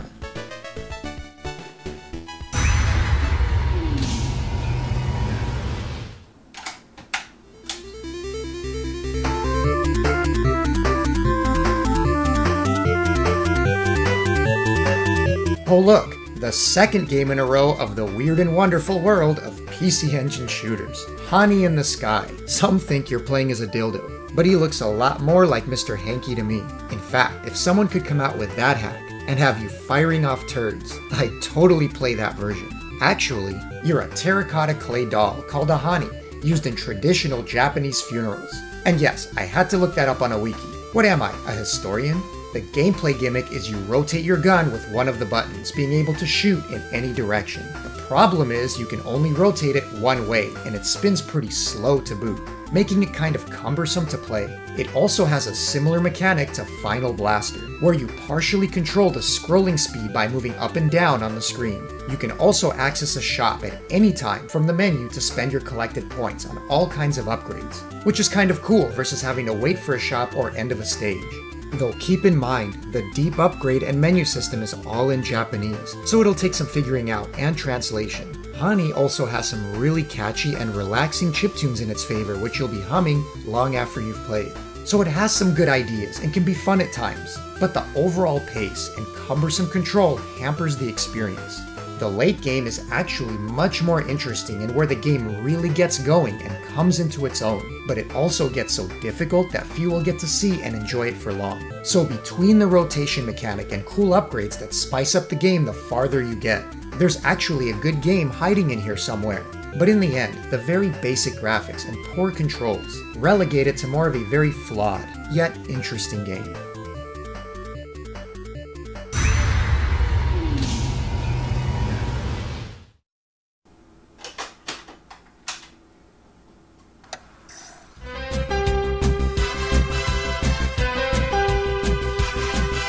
HuC F123 is one of the least interesting games on the system, and near the bottom tier of games. Not surprising in the slightest, given it was published by Pack-In Video. Thankfully, it's not nearly as bad in the gameplay. It may even be the best game Pack-In Video released, but that's also not saying much. It's actually a sequel to a near equally poor game they released called Powergate, which you'll see later in the video. HuC F123 is better in some ways, but again, that's not saying much. As a SuperCD game, the graphics are much improved over their previous efforts. Don't get me wrong, not great, but better than their other crap. Heck, they even tried, with a little cutscene intro at the start, so I give them some credit. But then you play the game and, oh my. You're kidding, right? Why is everything moving as slow as molasses, including your shot? Am I playing in 50 Hz mode or something? The one good thing I can say about it is that it has a decent CD soundtrack. Believe it or not, the final stage finally gets interesting. Too bad the rest of the game wasn't anything like it, and too bad it can't maintain a decent frame rate regardless of stage. Just because it's better than their other crap games doesn't mean it's not also a crap game. They just tried a bit harder and squeezed out a slightly shinier turd. And that's all the time I'm wasting on this one. I recommend you not waste your time on it at all.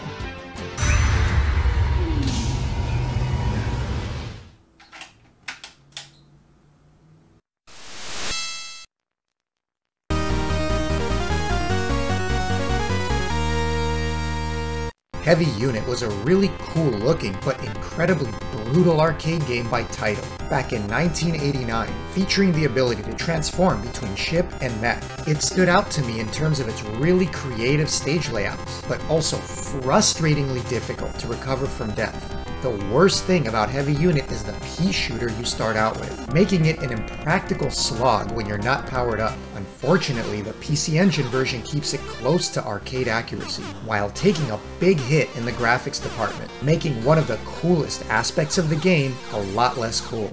It will absolutely wreck you on an R-Type level until you memorize it, only without the awesomeness of the R-Type port. Now don't get me wrong, it's not a bad port, but it just doesn't look nearly as vibrant or nice. Much of the designs have lost their charm, so you're left with seriously tough gameplay that'll kick your ass from the opening stage, a level of bullet dodging that veterans will appreciate, while anyone less skilled will quit in disgust, not seeing incentive to continue.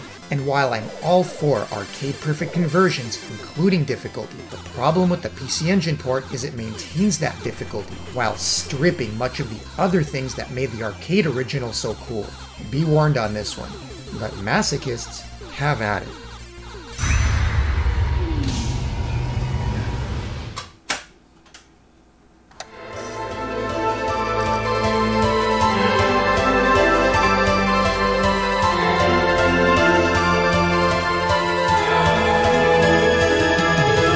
Hellfire is one of Toaplan's 2 horizontal shooters they ever released, along with Zero Wing, both of which I enjoyed quite a bit. And while Hellfire may be the lesser of the two, it's still a really solid and fun shooter with some excellent music. The gimmick are your directional shots, which you can cycle through quickly, and you'll need to master that ability to get anywhere in the game. I did a detailed comparison video of this port versus the Mega Drive for anyone that's interested, but the gist of it, in my mind, is that the PC Engine port is slightly inferior. Despite being a CD game, it was an early port, so the graphics take a hit and aren't as detailed overall. The gameplay though is where it mostly falters for me, feeling like an overly easy, watered down experience versus the Mega Drive port, which was ported by Toaplan themselves and closer to arcade level. On the plus side, the remixed soundtrack in this port is phenomenal, again done by the incredible T's music, and I even prefer it to the original tunes.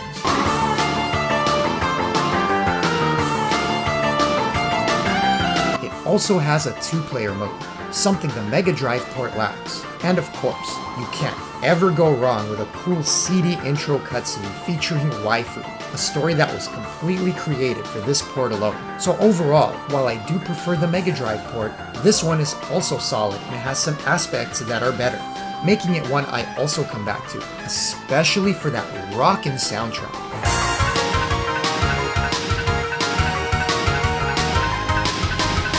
Definitely worth playing if you haven't before, and even more so if you're a beginner and want to enjoy it without the brutal difficulty of the Mega Drive port.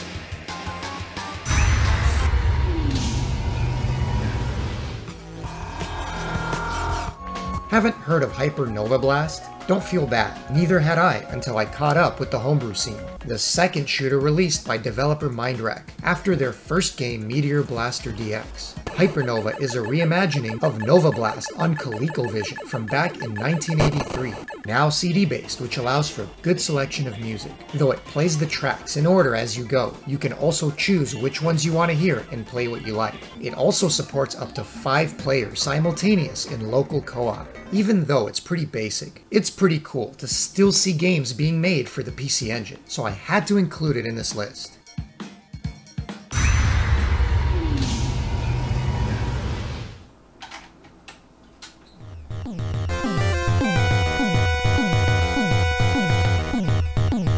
Image Fight, Irem's classic hit that you either love, hate, or love to hate. And the only reason to hate it is the legendary difficulty, because it's an otherwise brilliant game. If you can manage to get very far, chances are you'll love it. You pick up either blue or red options that either fire fixed or in the opposite direction that you're moving, and you pick up special weapon attachments that affix to the front of your ship and augment your firepower. But in Image Fight, strategy is the name of the game. Think of it as a vertical R-type in terms of gameplay design, as you won't be getting anywhere on reflex alone. Every stage, enemy wave, and boss is meticulously designed to savage the unprepared, whether the stages are wide open or obstacle-based. This is a memo-heavy game based on practice and having the right loadout for the right moments. Oh, and let's not forget Image Fight's claim to brutal fame, the penalty zone. If you don't play really well through the opening stages and kill enough enemies, you end up in a penalty level that's so damn hard, it'll make the rest of the game seem like practice. Have fun with that, or just reset and start over. My only real complaint on this port, aside from the understandably downgraded graphics, is the music.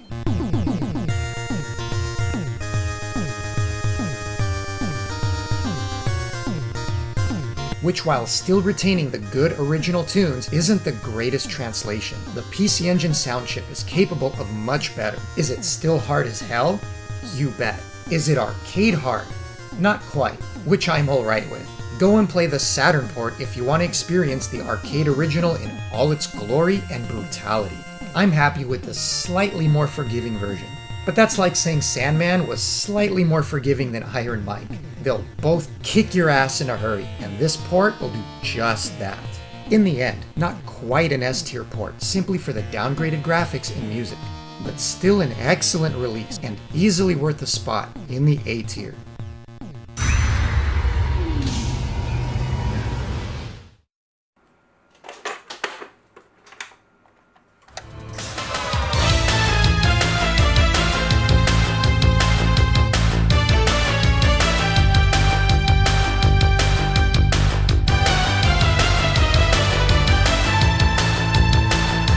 Unlike the original, Image Fight 2 is a PC Engine exclusive. Is it as good as the original? I wouldn't say that, but it is so similar it's tough to tell them apart. It's more of the same strategic, memory-heavy, and brutal gameplay of the original, now on CD with improved music and visuals. Not quite on the same level in terms of stage design and creativity, yet still worth playing for anyone who loved the first. What always stood out most to me about this sequel is how they took the penalty zone of the original and somehow managed to make it even harder. And I showed just that in my top 5 hardest PC Engine shooters video a while back.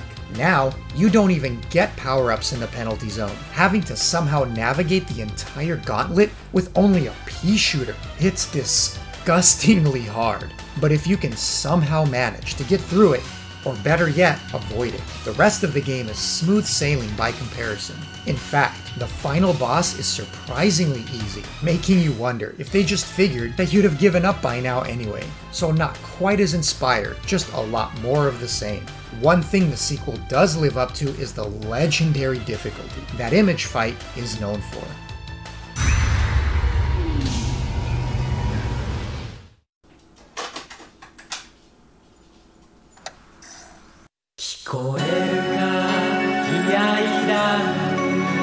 Kiaidan has the coolest, kitschiest anime-style intro in a video game, and I love it. It captures everything you love about the giant robot craze, and wraps it in a vocal track that could easily be mistaken as something from a real TV series.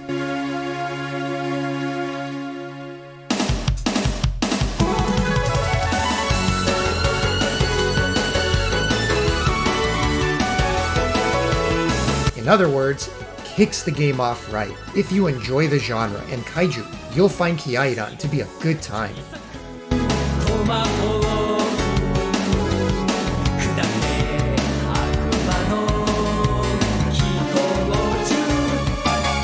The music remains uniformly cool throughout, and the graphics, while not on the level of the top PC Engine games, are also above average and integrate parallax nicely. Though the stars of the show are the giant robots and kaiju you battle. You've got multiple weapons to toggle on the fly, Thunder Force style, which you'll need for the huge variety of enemies on display. One of the game's best features. It always seems like it's throwing something new and novel at you to keep from getting bored, with not much ever being reused from stage to stage. Each of the 5 weapons has a powerful charge attack, and you'll need it to finish off any of the bosses, which in proper giant robot fashion won't die without a flashy finishing move. There's rarely a break in the action, and it's a properly fun shooter, with comedy and style, a true hidden gem, and only on the PC Engine.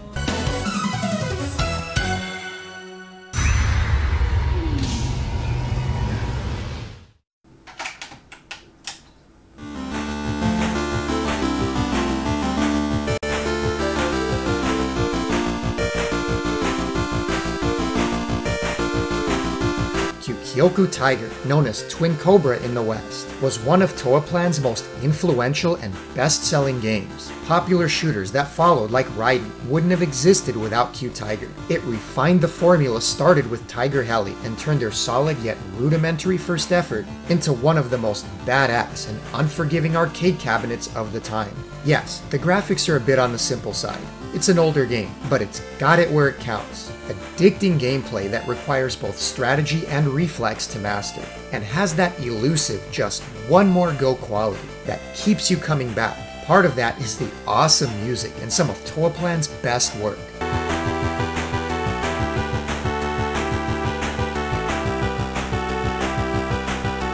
The arcade original is a brutal game, with Toaplan's infamous bullet AI that always seems to lead and track your movement, knowing where you're going to be next. The PC Engine version is toned down in difficulty just enough to make the game more accessible, while retaining the checkpoints and getting properly tough toward the latter half. The Mega Drive port retained the brutal difficulty of the arcade and then some, which some extremely seasoned players prefer, but many find impenetrable, while its downgraded graphics make it a bit of an eyesore visually.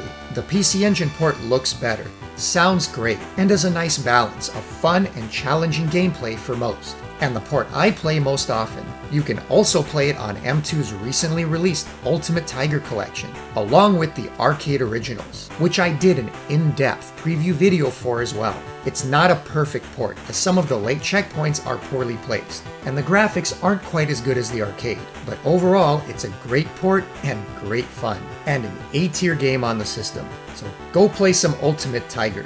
It's great!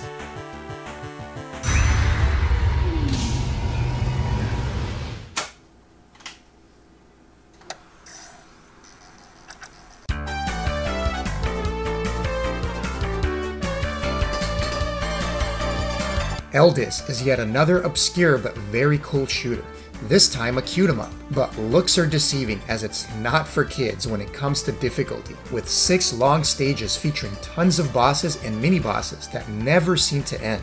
Eldis is colorful, has a good CD soundtrack, and is endlessly creative.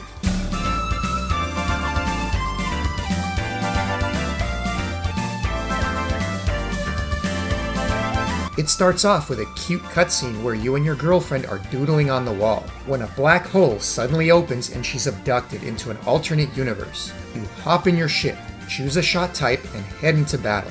Most stages consist of multiple areas where you'll be flying through a cityscape 1 minute, then entering the sewers down below for the other half of the stage, before taking on more mini-bosses along the way. Charming and fun, yet full of strategy and challenge, along with a good execution. I had a good time playing through Eldis as a kid, and still do, so I consider Eldis another hidden gem on the system.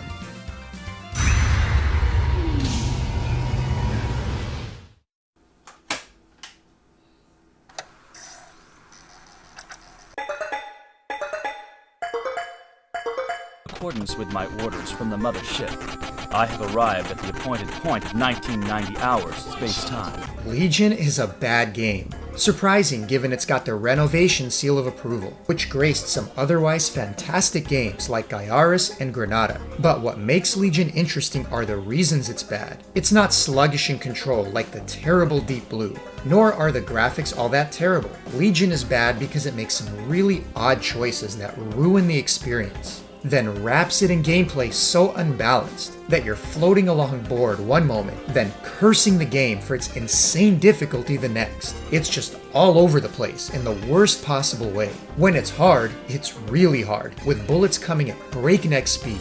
When it's slow, you're just waiting for the next wave of insanity. But adding to the oddball choices is the in-game narration. That'd be amusing if it wasn't so incredibly distracting. The Imperial troops are probably sipping coffee down in their hold while they pick their frozen nose hairs.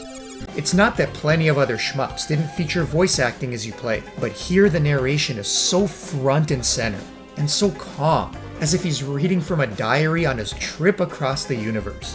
While the background music is still playing, so he's competing with it, almost talking over it. Completely out of place, and sometimes during gameplay moments where you need to actually concentrate and play the game. Let's have the computer out there look up the central position of this fortress for me.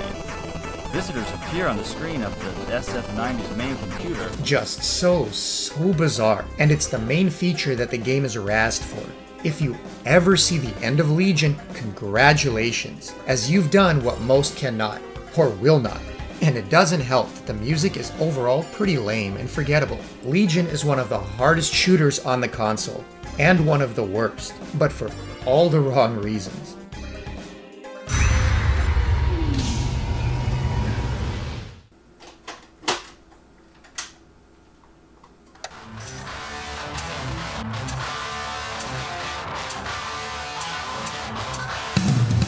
Lords of Thunder, King of Awesome and Master of Men, beacon of a dying console that showed the competition how it's done.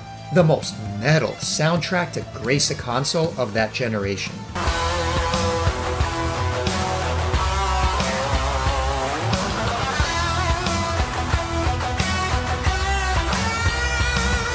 Over-the-top graphics, effects, and huge sprites that defined what was possible. The very definition of a badass video game. To see it was to want it.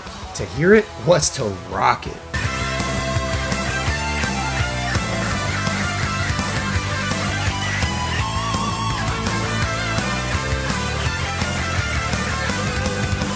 Not a single owner of the console didn't own it or covet it. Developed yet again by the same duo who made Gate of Thunder and the early Thunder Force games. It's a shooter to never be forgotten. Is it a perfect game? It isn't. It was a bit on the easy side, similar to Thunder Force 3, and pretty good for beginners. And while the gameplay is solid and fun, it was easily mastered without a lot of longevity for scoring or repeated play, aside from harder difficulty. No, Lords was all about the spectacle and killer soundtrack by T's Music.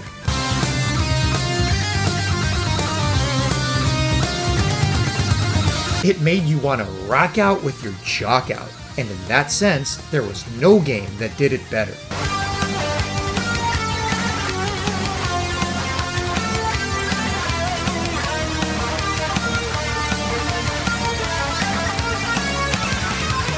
No matter how you play, or on what you play, Lords of Thunder is a must-play. It's a game I still come back to time and again, despite being able to blow through it in my sleep, not for the challenge, but because it's like playing in a rock concert with an old friend, and that never, ever gets old. Lords of Thunder is one for the ages.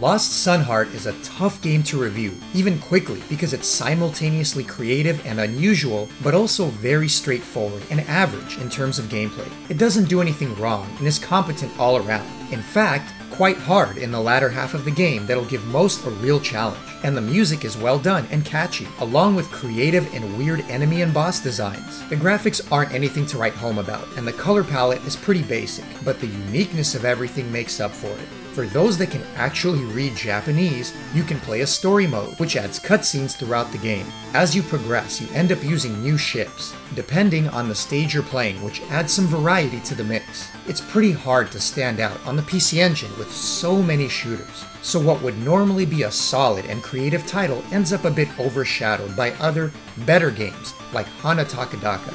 But if you're craving a challenge and an unusual mix of surreal bosses, you could certainly do worse. At least to me, Lost Sunheart is decent, but not impressive enough to remain memorable.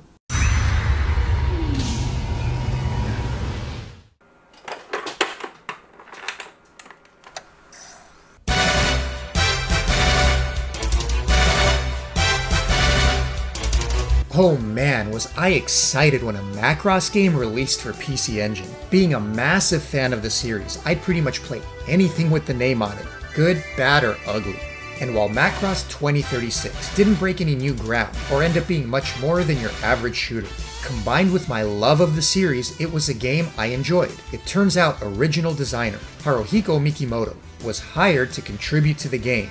Being on CD, it had plenty of cutscenes for unique story between stages, where you play as Maria, the daughter of Max and Melia from the series. And yeah, she looks it. Fan service, anyone? Music is important in any Macross game, and the CD format allowed them to do the series justice with some tunes straight from the movie, making any fan giddy. Playing a Macross shooter to the original score? Check. I'm giddy.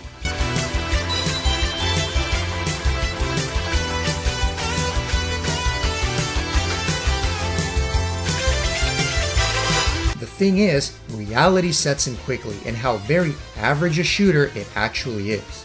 You don't get to control your own transformation, instead playing as a fighter during the main stages, and transforming into Badroid during boss fights, playing much like Forgotten Worlds. Some stages let you play in Jurwalk mode, where the layout is more obstacle-based and slower paced.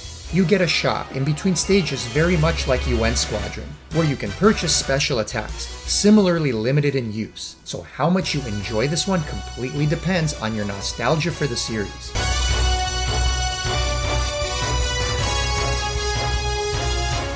The visuals, music, sound effects, cutscenes, everything will just get you in the mood to watch the film again. It's not nearly as good as the best Macross shooter ever made, Scrambled Valkyrie for the Super Famicom. Yet it is a cool but average at best shooter that hits all the right buttons when it comes to milking us fanboys and girls for all we're worth, faithful in all the ways it needs to be, replicating what we love about the series, and for that, we Macross fans are thankful.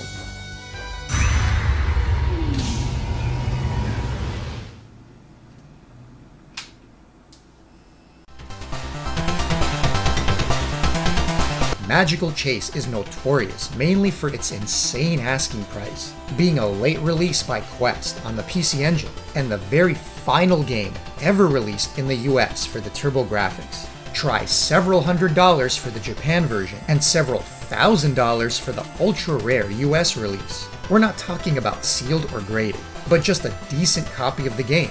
And while no game is likely worth thousands, Magical Chase has the benefit of being a fantastic game, one of the best shoot-'em-up shooters on the system. And while many cite the colorful graphics, and even the really great chiptunes composed by Hitoshi Sakimoto and Masaharu Iwata, who went on to score Ogre Battle and Final Fantasy Tactics, what really makes Magical Chase excellent is the gameplay. Sometimes a shooter doesn't need to have unusual or complex mechanics, but gets the fundamentals and execution just right, to where a game is simply a joy to play.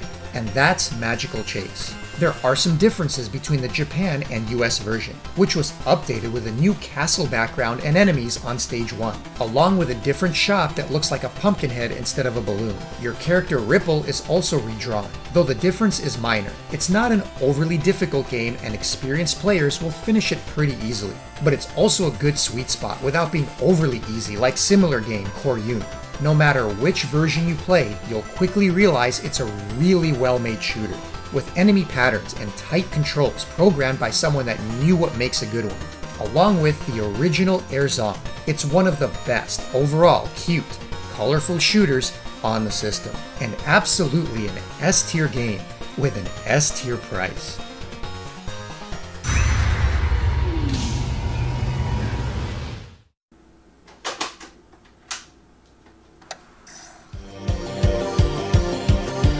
Metamore Jupiter is one of the most obscure PC Engine exclusive games which didn't get much attention, which is a shame as it's actually a neat shooter with some unique mechanics and graphical effects rarely seen on the console. The obvious mechanic is the bi-directional gameplay, where you can flip your ship 180 and play in the opposite direction, a gameplay element that's constantly being taken advantage of, not only with enemy waves, but stages that play in every direction. You get 3 weapon types to cycle through at any time, and those weapons are augmented based on the combination of color orbs arranged at the top of the screen.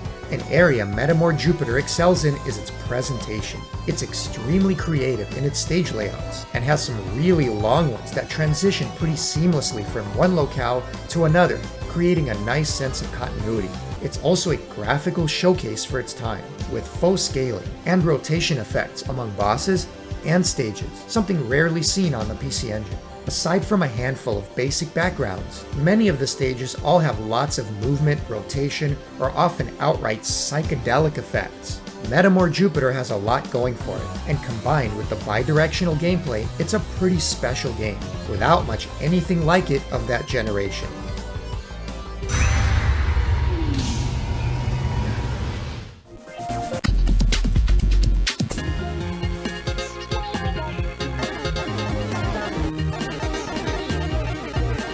Meteor Blaster DX was the first homebrew game released by Mindwreck, prior to the later Defender-style game Hypernova Blast, shown earlier. In this case, it's an Asteroids game with similar mechanics and a CD soundtrack. And yes, in this day and age, there's certainly cooler Asteroid clones to play. I said it before, it's cool that homebrew games are still being made for the console, so it's nice to support the developers making them for us by checking it out and letting them know your thoughts.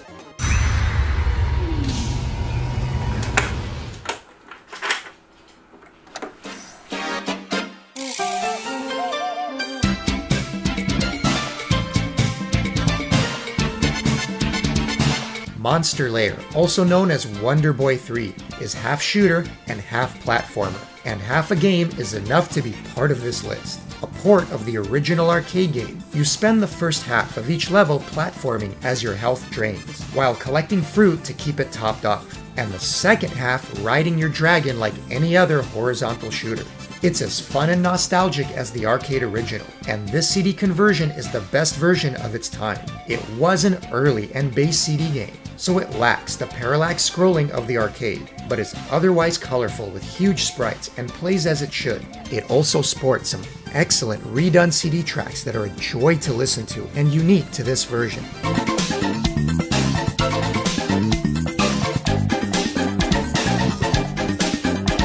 It's a pretty huge game too, at 14 levels, though the gameplay doesn't really change much throughout. But if you're a fan of this classic, then the PC Engine CD version is definitely a good one to check out.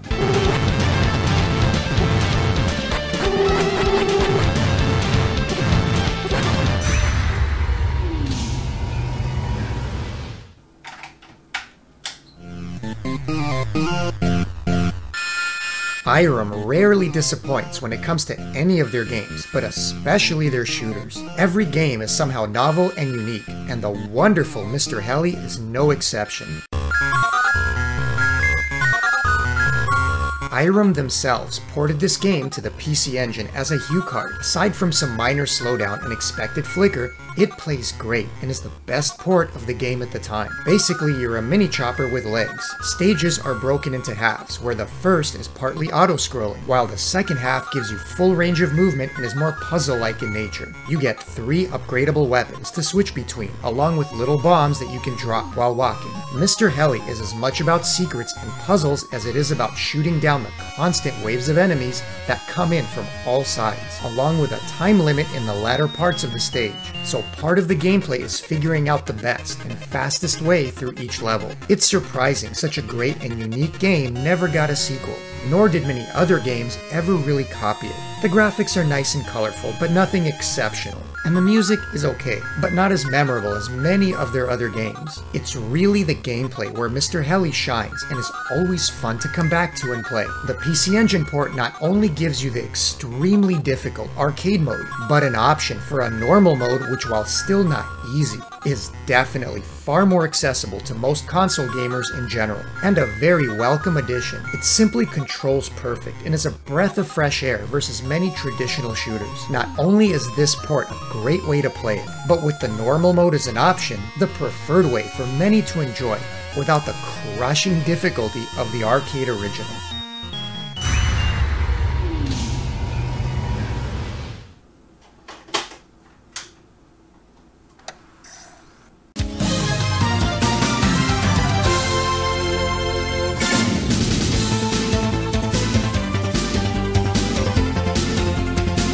Nexer isn't only one of the greatest shooters of the entire PC Engine library, it's also one of the best of the generation. Developed by Kaneko, the same company behind Aeroblasters, and published by Naxitsoft, it was a late SuperCD release and a masterclass in game design. It begins with a beautiful opening and sets the stakes for the rest of the game, and then thrusts you into an opening level that's a showcase for what the system could do.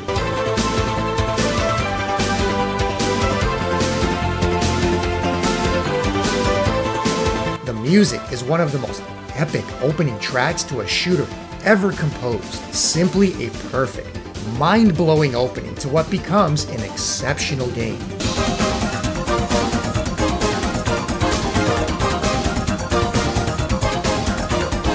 Part of that is its simplicity. You have your main shot to power up and a handful of secondary weapons. That's it. No bombs, no gimmicks. And when the gameplay is perfection, you simply don't need it. The ship controls like a dream, the perfect speed, so there's no need to adjust it. The gameplay and stage design is very reminiscent of Image Fight, and no doubt Kaneko took inspiration from that classic, only streamlined it to be more friendly and less brutal. The stage layouts, enemy patterns, and bosses are very strategic, where knowing what's coming and how to approach each area is key. It's a shooter where learning the levels is essential, but once you do, it feels like a dance, moving from one wave to the next and enjoying the colorful scenery and music along the way. And holy hell, is the music good in this game.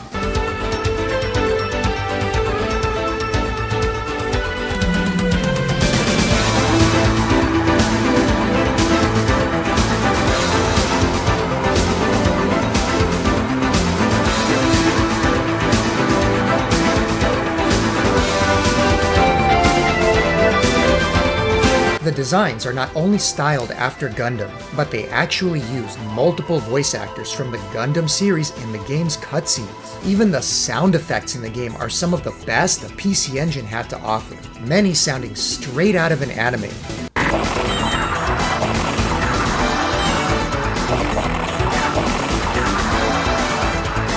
Nexer is an all-out, top-tier production, along with being a top-tier shooter. I dedicated an entire video a while back to the masterpiece that is Nexer, that you can check out after this video if you're interested to learn much more about the game. But suffice to say, it's a must-play.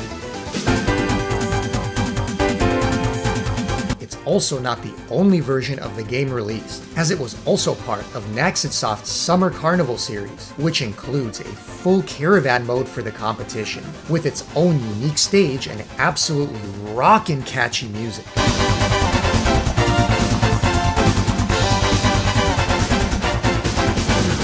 Released as Nexer Special Summer Carnival 93. It's a plain white cover, which includes the mode and the full game, though with the great cutscenes removed. Unlike most other Caravan shooters on the console, the main release didn't include it as an option, which is a bummer, as it's a really important part of the package. So you either get the main game with everything intact, or the special version release with the main game and Caravan, but with the cutscenes removed, almost requiring ownership of both at the time to get the full experience of one or the other. Nexer is known among PC Engine fans as one of the greats.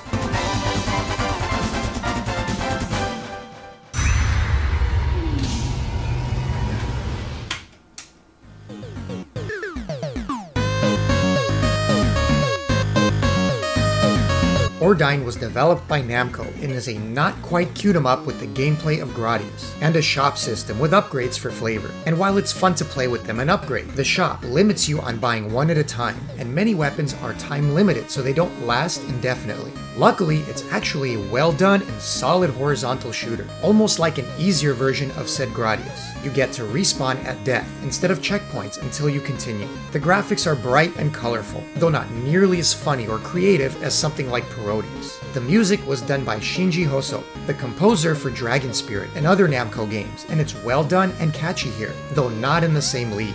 The PC Engine HuCard was a very early release, and while the gameplay is solid and intact, the graphics had to be simplified from the arcade, mainly any of the scaling or rotating objects removed or done in a simpler fashion, parallax removed, and just a lot of the cool effects missing entirely. It's the kind of stuff the PC Engine did easily later in its life, once developers got a handle on the hardware. But as an early HuCard, the presentation is very much watered down. But despite its simplicity, it's a game I enjoyed as a kid. It doesn't reinvent any wheels, but it's colorful, has catchy tunes, and the gameplay is solid, while not being too difficult and easy enough to play through and enjoy.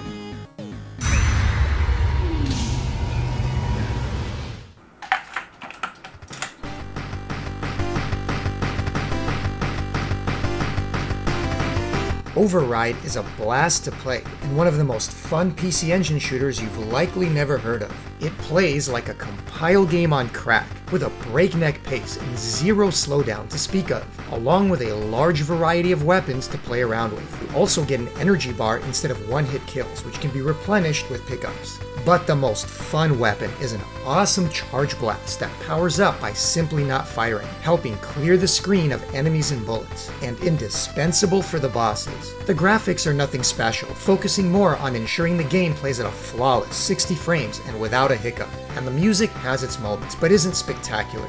It's just a very simple, easy to pick up and blast shooter with decent chiptunes that I often come back to and replay for its pure, undiluted speed, feeling like a simplified version of a soldier game. But it's also a shame, as if it had a little bit more graphical pizzazz and imagination. Override has the gameplay chops to have been a top-tier shooter on the system, as opposed to a guilty pleasure. But it is a guilty pleasure I keep coming back to, earning it a solid ranking in this list.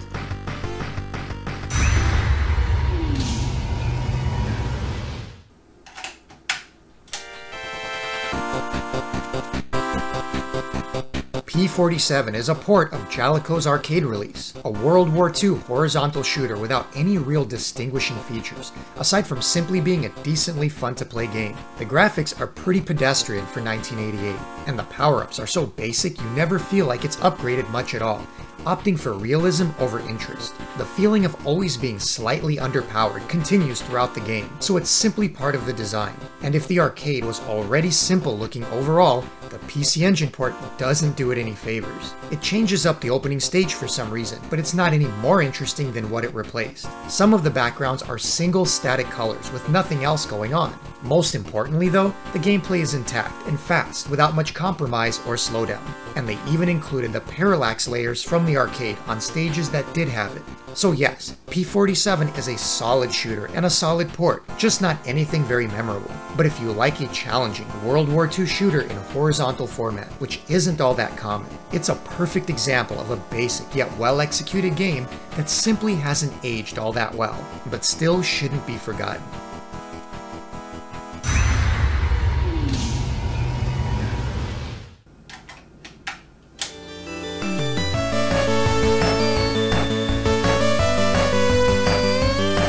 More famous Konami classics on the PC Engine with Parodius Da, the original game in the series, as usual ported by Konami themselves with excellent results. To know Parodius is to love Parodius, at least until you come face to face with its unrelenting rank system that'll punish anyone thinking this cute game is just for kids.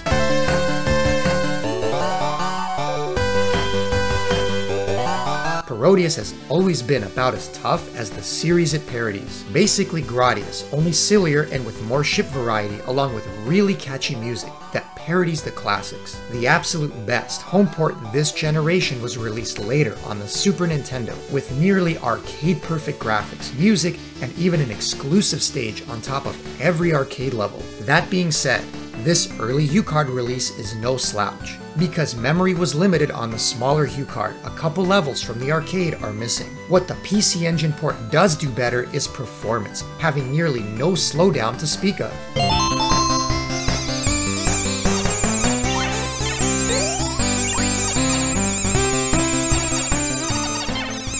The PC Engine port also has my absolute favorite, adorable opening. A big celebration by many of the characters in the game, strutting across the screen in various comedic ways. If you're looking for an arcade-perfect experience, the Saturn port is outstanding. But at the time, if you owned a PC Engine and were into shooters, this port was an absolute must-buy and a great way to play the game.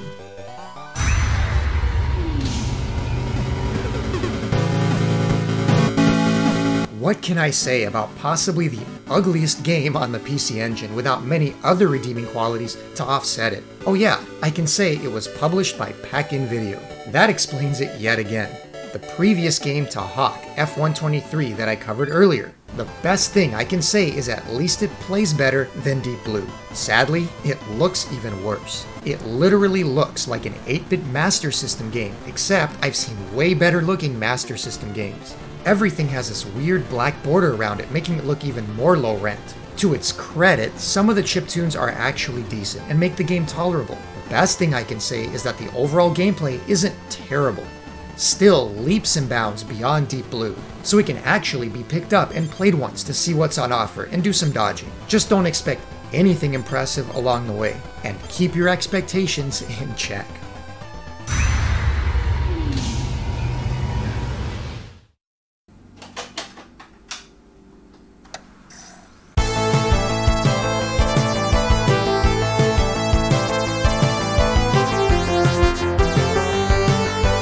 Psychic Storm is a PC Engine exclusive developed by Alpha System, a company that released many other shooters for the console like Kiaidan, and what Psychic Storm does best is presentation. The backgrounds are super imaginative and the game is a cool mix of cybercore and kaiju-inspired bosses. You get the usual SuperCD intro, though it's nowhere near the level of the amazing sequence from Kiaidan.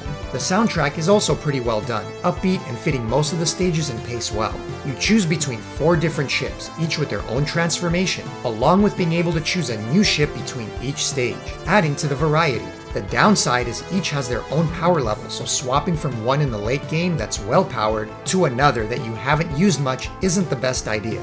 The real deciding factor whether you enjoy this game or not is the difficulty, as it's really quite easy, one of the easiest on the console. It also lacks any type of scoring system, which is a bit unusual for a shooter. So between the easy difficulty and no scoring at all, the replayability can become limited. Of course, if you're a beginner and just want a fun and unique game to 1cc, Psychic Storm is definitely one to give a shot.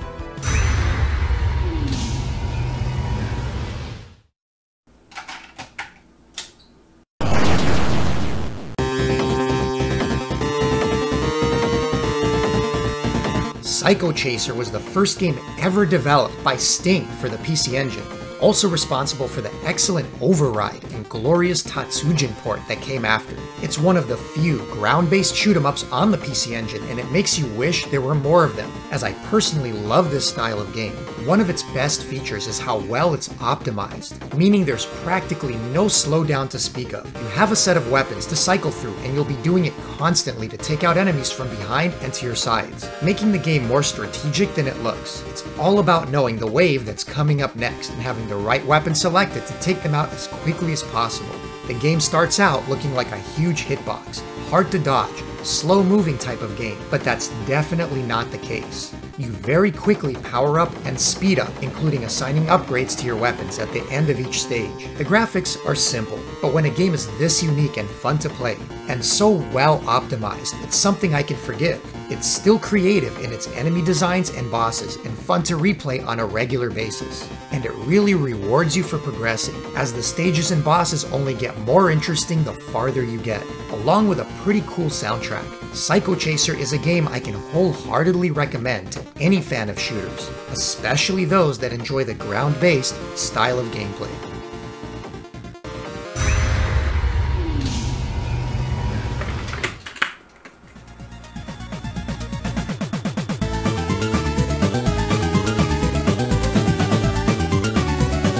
Psychosis, or Paranoia in Japan, is an early and average HuCard shooter. Its main draw are the cool and psychedelic stages, enemies, and bosses befitting its name, and in that sense, while an early and basic game, does a good job with the eye candy. What's most interesting is some of the censorship done to the US release, to sanitize what was otherwise intended as a commentary on mental illness, where you enter your own subconscious to battle against the demon that's taken control. The Japanese game opens with a pair of ants chasing down a caterpillar, and no, your eyes don't deceive you, freaking molesting it as it continues to try and run away. At the end of each stage, the demon basically flips you off and straight up says before the next stage begins. Clearly, all this was removed for the US release. Also, for whatever reason, they swapped stages 2 and 3, which is odd, as it makes the second stage harder than the third, as well as your ship being less powered up. But overall, Psychosis is a pretty creative and interesting game, along with some decent tunes, but wrapped in average and somewhat unbalanced shooter mechanics. But the ending is pretty messed up, with you thinking you're getting one, but nope! You didn't think it'd be that easy, did you? Silly rabbit. Go back and play the much harder second loop instead to try and see an ending. And if you think the first ending was messed up, and you'll somehow be rewarded for finally clearing it twice, be prepared for the biggest middle finger of all. So yeah, it's like that. There's no escape from this paranoia.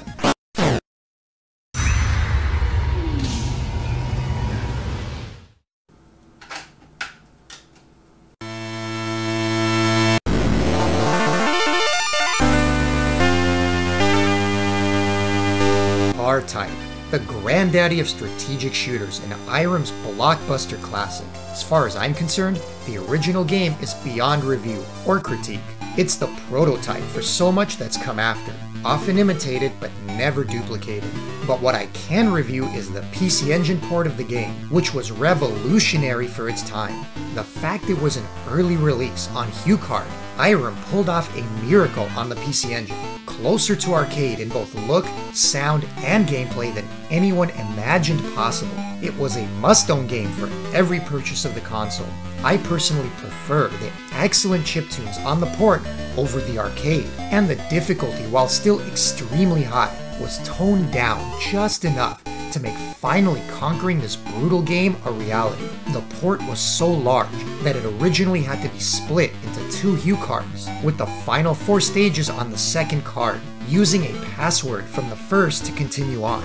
The US release was a larger card that managed to combine them into a single game. Slowdown is nearly non-existent, keeping the gameplay fast and smooth, with lots of sprite flicker being the main offender when things become more than the system could handle. But until the much later PlayStation release of R-Types, this was the definitive way to play the game at home, and still holds up.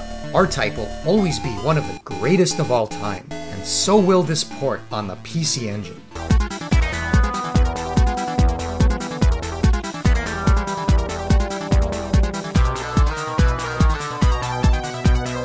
One good turn deserves another, and of course there had to be a CD version of R-Type, titled Complete CD. The game is pretty much identical to the HuCard, only with a cool added opening cutscene, followed by a ton of cutscenes throughout, but more importantly a completely remixed soundtrack.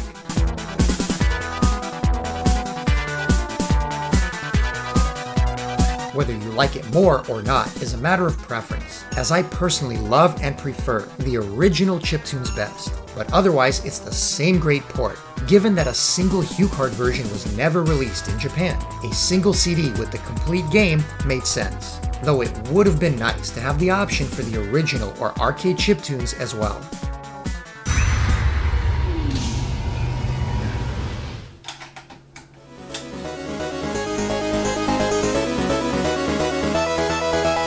Looking for a shooter where you play as a mechanical punching rabbit? Then Rabiolipa Special is for you, though whether the game is truly special compared to the arcade original is debatable. It's a deceptively simple yet very difficult game, without any slowdown and extremely fast enemies and bullets, some that will bum rush you with no warning. Looking at the pedigree of the developers that went on to program games at Psycho like Gunbird and Strikers, suddenly all the ultra-fast bullets make sense. The arcade version was already hard, but the PC Engine version adds checkpoints, potentially making it even harder. You get a fast base shot which doesn't upgrade, and a limited set of heat-seeking missiles that do, which you can replenish throughout levels by breaking and opening the carrot cans. Picking up a bow for your cute rabbit ears doubles your firepower, probably the most important power-up in the game. The other mechanic is your ultra-powerful rabbit punch, which happens automatically when you get up close and personal to point-blank enemies. It does a lot of damage, but given how fast the enemies move, it's also risky.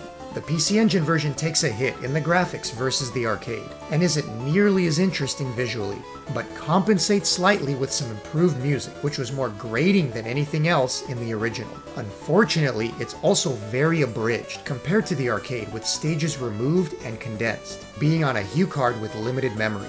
And the last 2 stages are mostly just rehashed boss battles. Not to say it's a bad game, it plays well and very fast, along with being really challenging, but it's definitely not all that special compared to the arcade.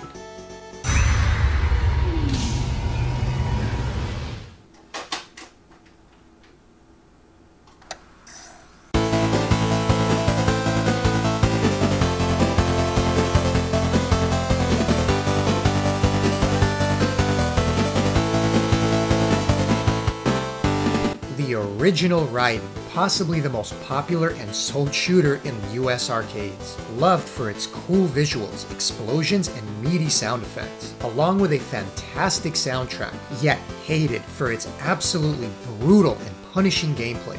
Raiden both enthralled and infuriated most who gave it a go, and it was popular enough to be ported to nearly every console and computer in existence. And the PC Engine port was definitely one of the better of its generation.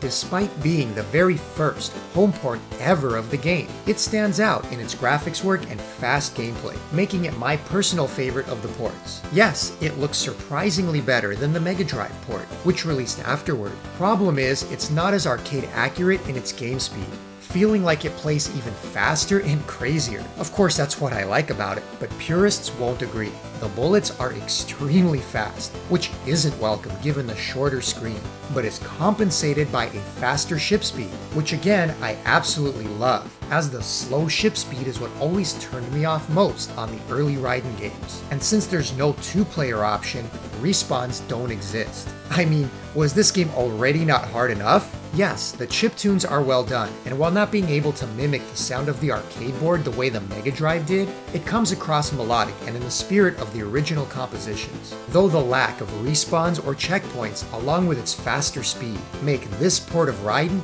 absolutely brutal.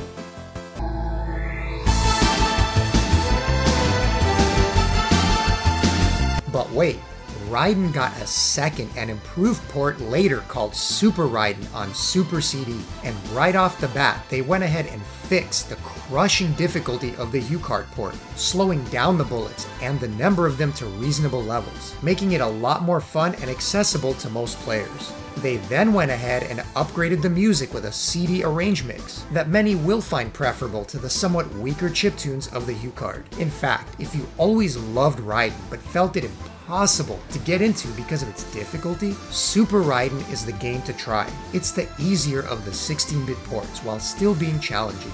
But add on 2 extra new long stages at the end of the game, which absolutely ramp up the difficulty for expert players, and you've got a pretty solid 16-bit port. Both are good, but this one will punish you less while maintaining the core experience of the original game.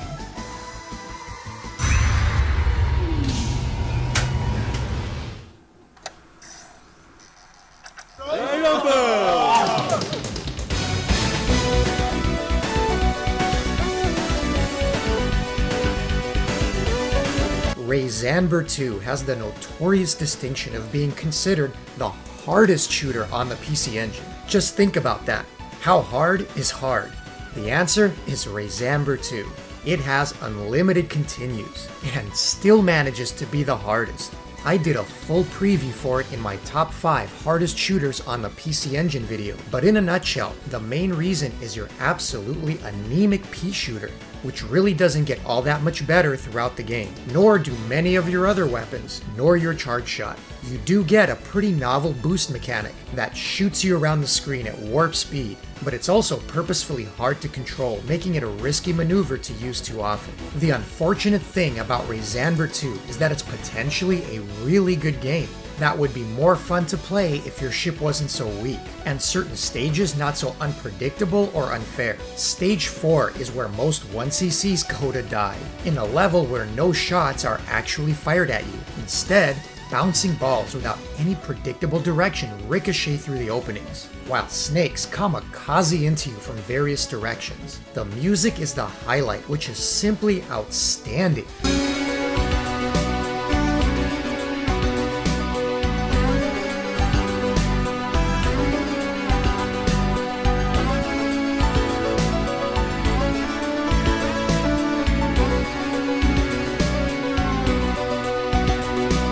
Too bad, you'll never hear many of them past stage 4, which thankfully has a really good one to enjoy.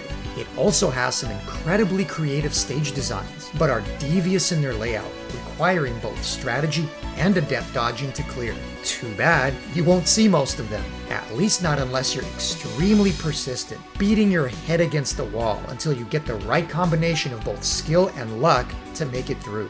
Razanber 2 is all sorts of cool, hiding behind a wall of all sorts of hard.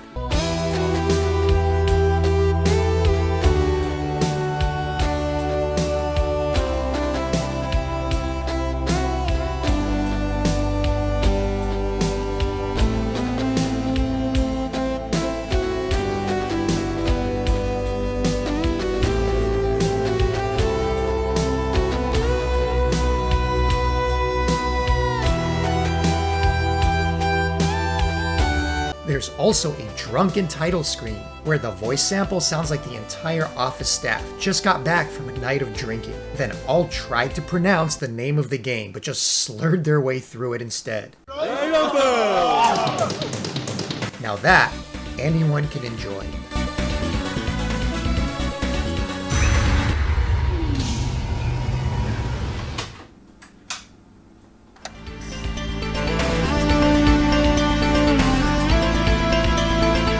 If that last review scared the piss out of you, worry not, as Razanber 3 isn't nearly the brutal game of its predecessor. Quite the opposite, the developer clearly took note and made the follow-up far more accessible. Aside from your boost, which remains intact, the new weapons are more varied, interesting, and powerful. And the actual enemies, bosses, and cavern walls are really well designed and detailed, with some of the better sprite work on the system, which makes it even more painful to say that the game feels unfinished. Like they had something really good they were putting together, but had to rush it incomplete. For every gorgeous ship you battle in space, the background is simply black, devoid of any space or stars. For every cavern that looks amazing, you get other areas with nothing but empty space in between, and no parallax layers of any kind. Like it was almost there, but not quite. The music, while decent, also isn't in the same league as the awesome second game. The gameplay is finally there,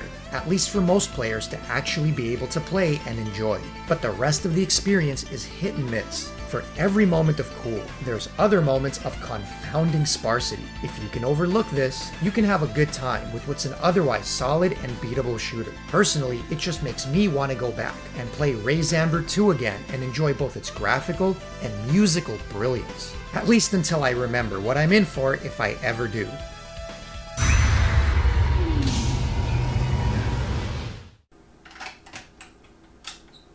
This is the face you'll be making after you've played this one, because Rock On competes with Deep Blue as one of the worst games on the PC Engine. It's only better in that it seems to have good intentions and not simply slapped together and thrown out the door. It's got a text opening with an English translation so horribly mangled. It makes games like Zeroing look like a work of fine literature, only it's not nearly as funny. Seriously, stop trying to read it. It'll just give you a headache. I literally had to go back and research this game thoroughly, as it was certainly a one and done for me back then, and I hadn't played it since, nor do I plan to again. You'll notice how insanely fast your ship gets as you pick up more and more speed-ups. Pretty amusing actually, until you randomly crash into something with that large hitbox. Almost as unplayable as Deep Blue, really. Why the game continues to give you hordes of speed-ups everywhere, to the point where they're practically unavoidable, is beyond me. I mean, I love shooters where your ship is really fast. But come on, are you a hummingbird? There's all kinds of odd and confounding gameplay and control issues here, but it's really not worth wasting much time on. The only redeeming quality really is the large variety of weapon pickups and no, that's about it. The best thing you can say about it is, well, at least it's still better than Deep Blue. Otherwise, a hard pass, and I recommend you do the same.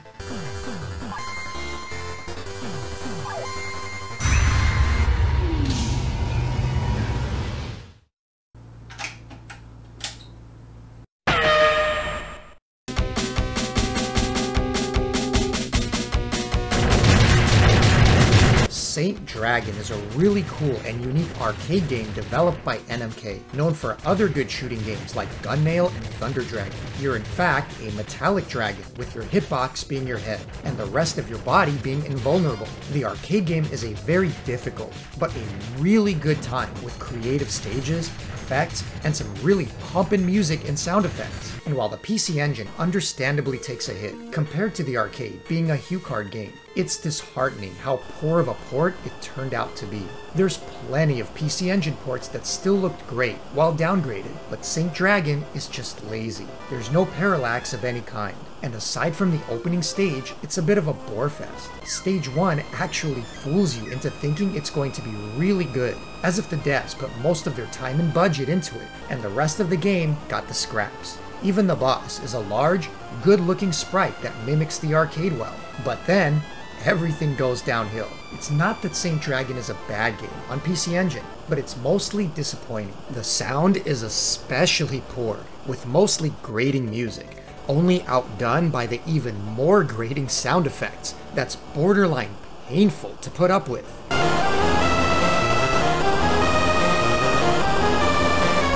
Play the Arcade Archives version on either Switch or PS4 and enjoy it the way it was meant to be. Or just enjoy the first stage on PC Engine and shut it off, as this one is unfortunately mostly untapped potential.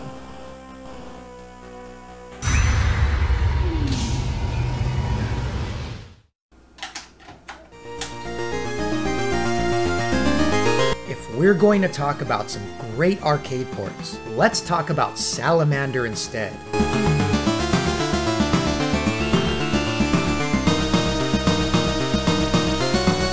Ported as Life Force to the NES in the US with a host of changes, but also ported to the PC Engine in arcade-accurate form by Konami themselves. And despite being a HuCard, it's one damn fine port.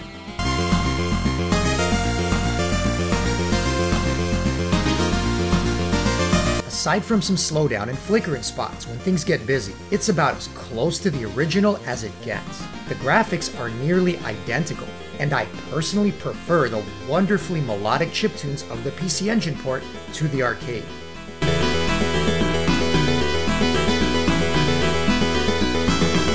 With some stages like 4 being some of my favorite VGM of all time.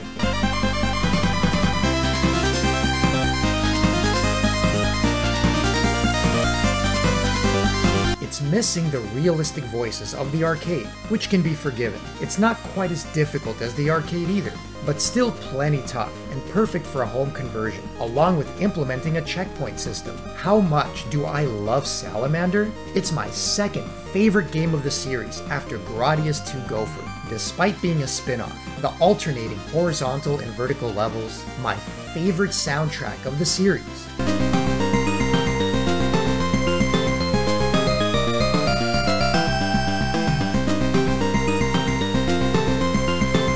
Two-player co-op mode make it a total nostalgia trip whenever I pick up the game.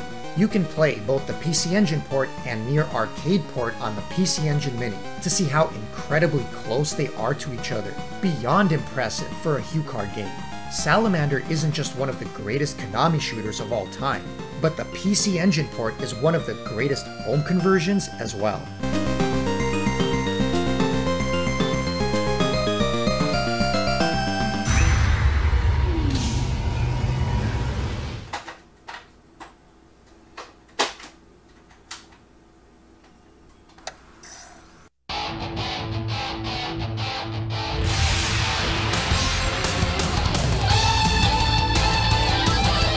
Ginga Fuke Densetsu Sapphire, or Galaxy Policewoman Legend Sapphire, or just Sapphire, is the technical showpiece of the PC Engine library.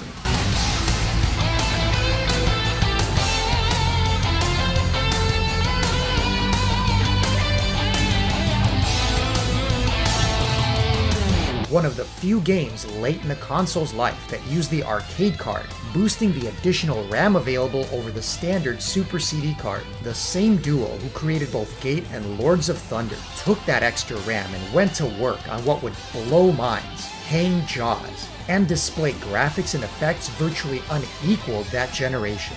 One only needs to see the game in motion to see what I mean, with polygonal rotation, scaling, and effects that simply don't belong on a 16-bit console. The kicker is that it was all done with sprites, simply leveraging the massive amount of RAM on tap to fake these effects to such a realistic degree. So we've established it's a graphical showcase, but what about the rest? Well, the music is also amazing. Again, done by T's Music of Lords of Thunder fame, and while not on that level, I mean really, what else is on that level? It's absolutely top tier with super rockin' tracks.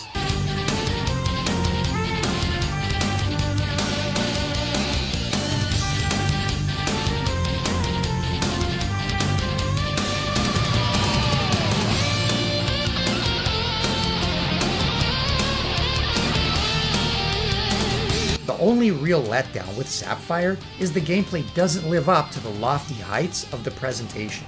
Maybe it was the developer's lack of experience with vertical scrolling shooters, with most of their hits being horizontal. But whatever the case, it's not as fast and kinetic as their other outings. Of course, it's still quite good, decidedly above average and well put together, just not in the same league of the other best vertical shooters on the PC Engine.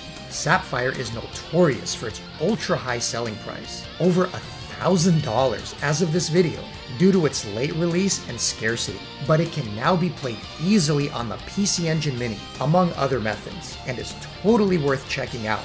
It may no longer be impressive by today's standards, but during the 16-bit generation, seeing this game in motion was simply mind-blowing.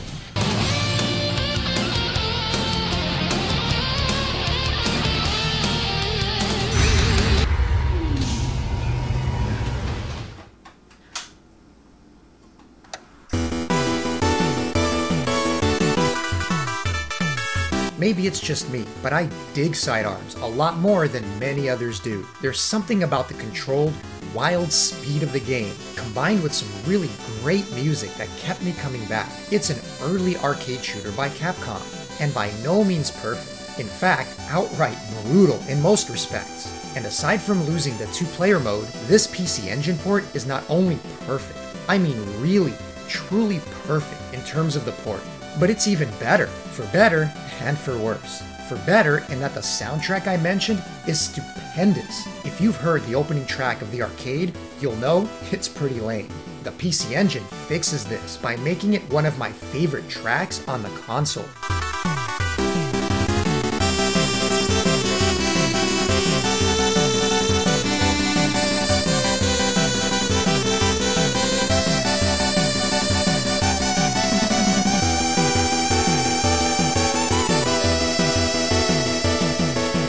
Just so damn good, it'll give you goosebumps, and the chiptunes maintain their excellence throughout.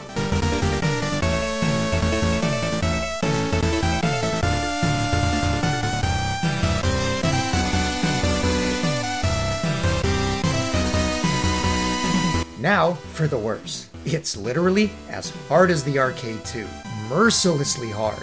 You play in both directions, and you can power up into an even more powerful mech via a special icon, where another ship flies in and docks with you, giving you an 8-way shot on top of your existing weapon. Sidearms has a lot of hidden power-ups that can be found by shooting secret areas, and they become pretty important, as every extra life and upgrade is huge with a game that'll so easily wipe the floor with you. I also really enjoy games that don't have stage separation, and just keep on going like a continuous experience, and Sidearms does that as well. I can't promise that you'll like it as I do, as many find it quite frustrating to get very far, but in terms of arcade perfect ports, Sidearms is near as good as it gets, and then some.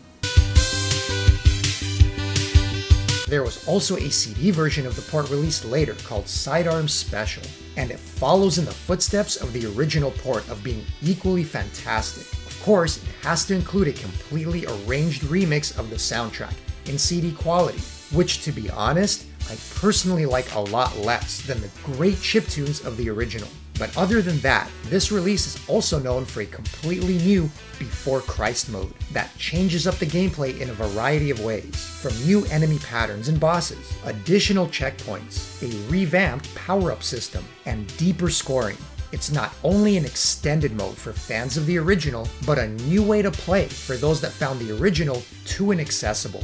Having both versions on a single CD is excellent, making it another worthy port that was put together with care and adding longevity to the game. The PC Engine really did the Sidearms games proud.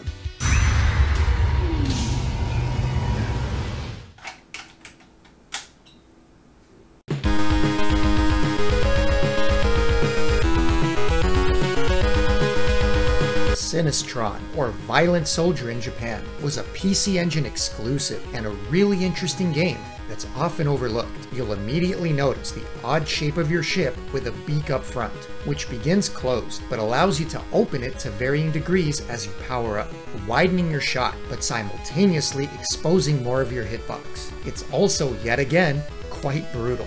Just not at first. It starts off a pushover. The first 2 stages are a breeze, and ramps a bit on 3. It's stage 4 that suddenly lays into you with the asteroid field, and only gets harder from there. The final stages are something else. With so much coming at you from various directions, you'll feel lucky to have made it through any of them. You do get unlimited continues and can start from a checkpoint or beginning of the level. The visual style is great and reminds me of Zeroing, with detailed backgrounds and creative organic enemies and bosses. Most of the time, you don't know what the heck it is, but it does look cool. The chiptunes are also typical PC Engine excellent.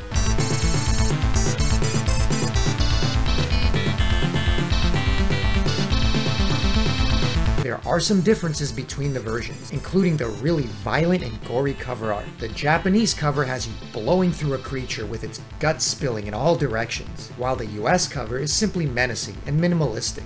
But aside from some altered checkpoint locations, adjusted boss patterns, and the easy difficulty completely removed, which means you're stuck playing it on normal only, it's generally the same game. But if you stick with it and take advantage of the unlimited continues, slowly learning the strategic R-type-like stages and mastering your invulnerable beak, you'll see it's one of the cooler shooters on the system.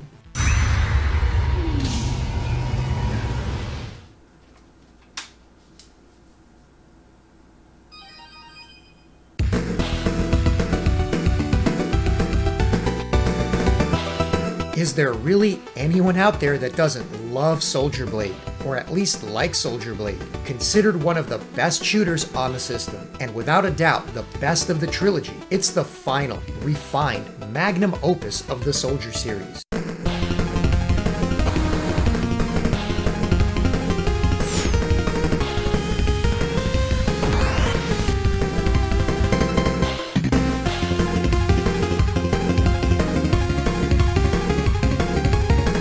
Play Soldier Blade is to know the meaning of excellence in execution. Everything about it is top tier. From the fast-paced and precise control and gameplay, the great-looking stages and artwork, and what's possibly the greatest collection of chiptunes on not only the PC Engine, but of the entire generation.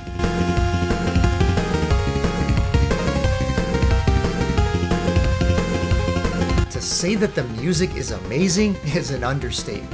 It's freaking god tier.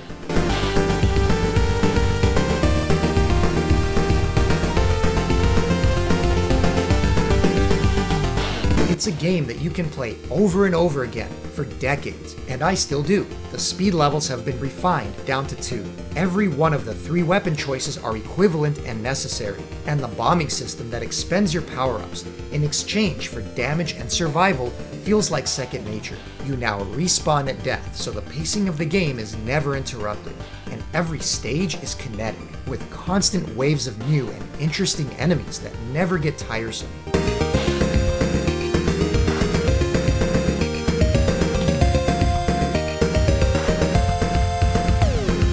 Bosses of stages harass you as mid-bosses, then just fly off, to be face down again at the end. Backgrounds change multiple times throughout stages, providing variety. Even the difficulty is spot on, easy for even a novice to pick up and enjoy, but eventually becoming just the right level of hard in the latter half. And for those looking for extra challenge, the hard mode is really well implemented. There's simply nothing about Soldier Blade that isn't amazingly well done. In my mind, it's the Musha of the PC Engine library, and it's so good it has to be experienced.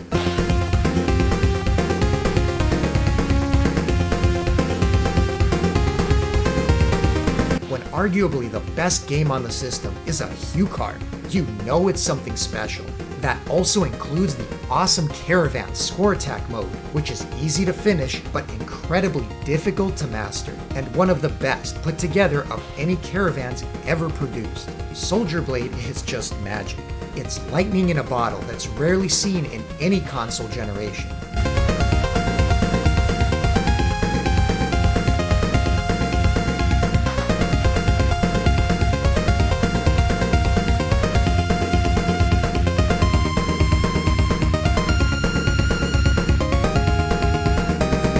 Where a short development window of just several months, programmed by a crack team of developers, somehow work magic and create one of the greatest vertical shooters of the generation. Soldier Blade is the ultimate Caravan shooter, and it's not to be missed.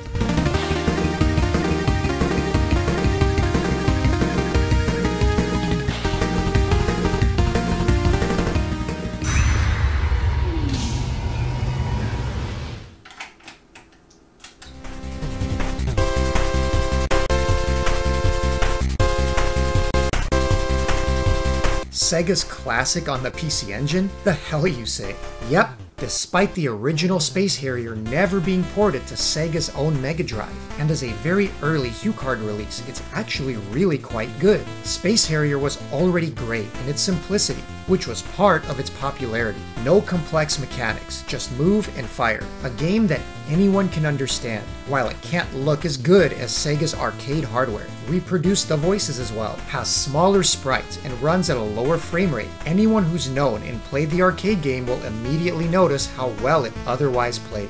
What the PC Engine did best was performance, making it the shooter platform of choice, and Space Harrier is an early showcase, playing blazing fast and without any slowdown to speak of, not even any real flicker or signs of the system struggling. The music is reproduced really well, with the classic tune sounding as melodic as ever, but for some odd reason they made a hard game even harder, by removing any form of continues, making finishing the game for experts only. Space Harrier was most accurately reproduced this generation on the late Sega 32X, only running a bit slower at 30 FPS and dropping some frames when things get busy. And there are certainly better ways to play it today, with the PC Engine port looking dated by comparison. But at the time, a Space Harrier port that ran so smooth without a hint of slowdown was mighty impressive, and I'd actually rather play this original than the Mega Drive sequel Space Harrier 2 any day of the week, because it nails the most important aspect,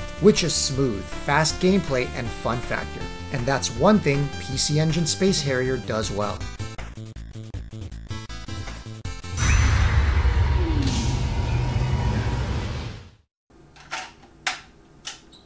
Speaking of classics, here we have the OG of shooter lore, Space Invaders. So OG that it's even before my time, and I'm quite the old fart. Not to say I haven't played it, even in the arcade back then. I mean, who hasn't? This port includes two versions, one of the original 1978 cabinet, and a second plus version with updated graphics, sound, and new gameplay. And it's all well recreated, as it should be. It just simply doesn't have the same level of extras and reimagining as the excellent Galaga 88 shown earlier in the video, where that game took the original formula and turned it into a fabulous new experience that even those who aren't fans of the OG Galaga could enjoy. The Plus version is definitely unique, so how much you enjoy it really comes down to how much you can't get enough of the OG Invaders, without almost any extra frills to spice it up.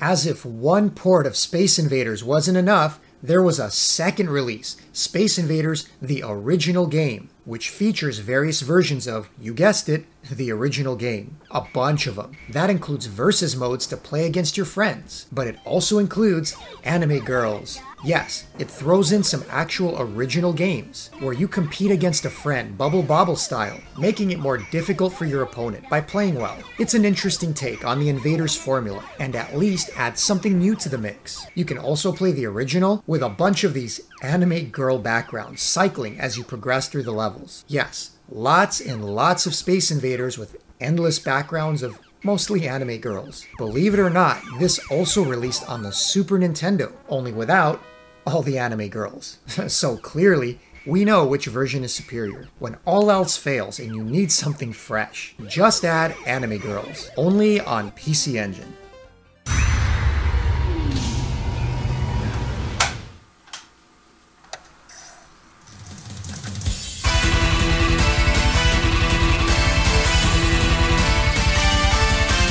After the amazing Blazing Lasers, it felt like a long wait until Compile's next game on the PC Engine. But as always, it was worth it, with the fantastic Spriggan, now on CD in one of the most beautiful games on the console. You can't look at Spriggan and not wonder how exactly they pulled it off, on a regular CD game no less, as this was prior to release of the SuperCD with the extra RAM. But the wizards at Compile did it again, with an overall easy, yet accomplished shooter to showcase the hardware. If you think it looks like a sequel to Musha, you're not alone, as the only reason it doesn't carry the Alesta name is due to copyright reasons. But aside from looking like Musha aesthetically, only a lot more colorful and fantasy themed, it plays like a different beast. The power-up system is quite complex, with colored orbs making up your arsenal, and the combination of them in your inventory deciding how your weapon behaves. While initially confusing, it becomes a lot of fun to experiment with combinations. Dropping a bomb removes the latest from its slot and powers you down, but the game makes no bones about giving you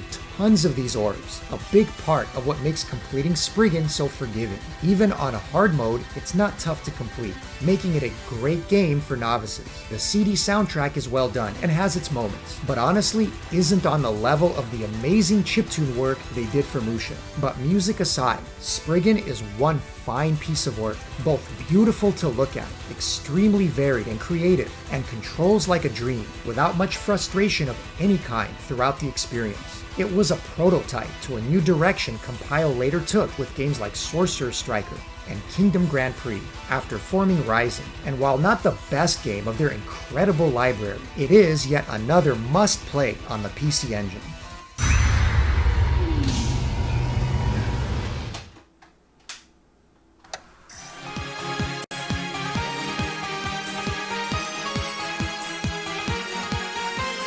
Aside from the name, there's nothing in common between this second Spriggan game and the original, despite also being developed by Compile. It's actually very unique and unlike any other game they'd released prior, along with being their first and only horizontal shooter. In Mark II, story is front and center, with some phenomenally well put together cutscenes, some of the best on the console. That extends into the game itself, for better and for worse, as it's filled with story moments and dialogue as you play. So it's a hybrid of shooting and watching the story unfold, which means your mileage will vary greatly if you can read or speak Japanese. As of now, no translation exists, so the only way to get a more seamless shooting experience is to turn the in-game story off as an option, which is a good addition.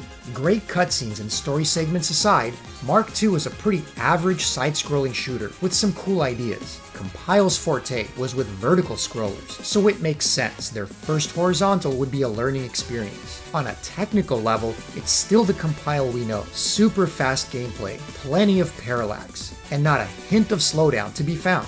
Well executed and cinematic, with allies flying in and out of the screen to assist in the battle.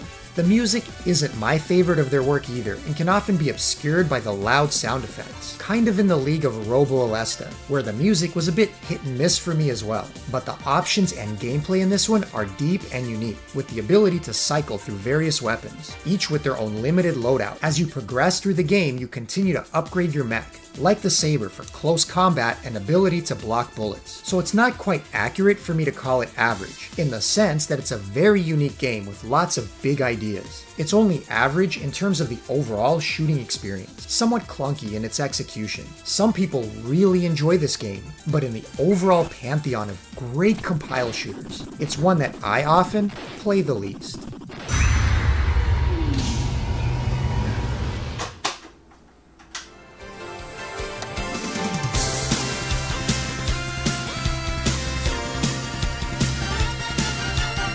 Star Parody or Paroji? Ah, the heck with it.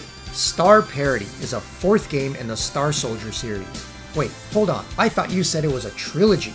Okay, not quite a part of the main trilogy, but just that, a parody of the trilogy and its progenitor, Blazing Lasers. Just like Parodius is for the Gradius series. Aside from it being a very entry-level game in terms of difficulty, clearly made to get the younger generation playing some shooters and into the series, this game is outstanding from top to bottom, with the same level of quality as the main games. It's colorful and beautiful, hilarious throughout. The control is spot on and a joy to play, and the music is some of the best in the series, now finally on CD.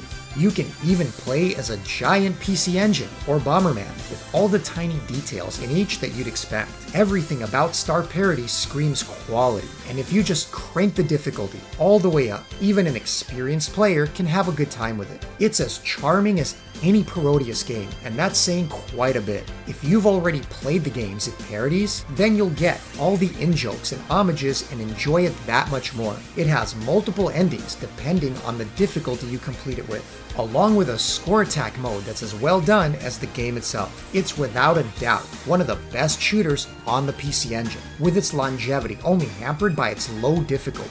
But it's hard not to smile when you play through it the first time, just to enjoy the great tunes and all the love they put into parodying a fantastic series to end its run.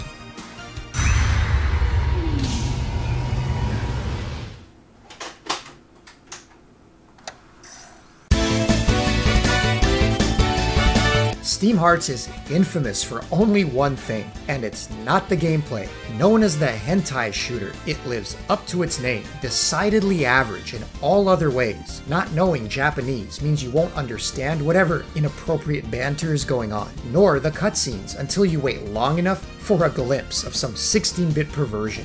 You get to choose from 2 characters, Blow and Fala. Okay, you know what? Simmer down in the peanut gallery, will ya? It's just a bad translation, don't get your hopes up. You get an energy bar instead of one-hit kills, and can actually select stages directly after you've reached them. The visuals are a mixed bag, starting really bland, but improving the farther you progress, though never becoming all that impressive. The soundtrack is the best aspect of the presentation, making for an overall decent experience. So it's not a bad shooter per se, just very average, but with lots of story and bits of hentai thrown in. No, I'm not going to show it here, but I'm sure you can find it if you're creative. Steam Hearts was also released on Saturn and much improved in terms of graphics and gameplay, so if you're going to only play one version, that'd be the one to do it. As aside from the naughty bits to keep people talking, this one would have otherwise been long forgotten.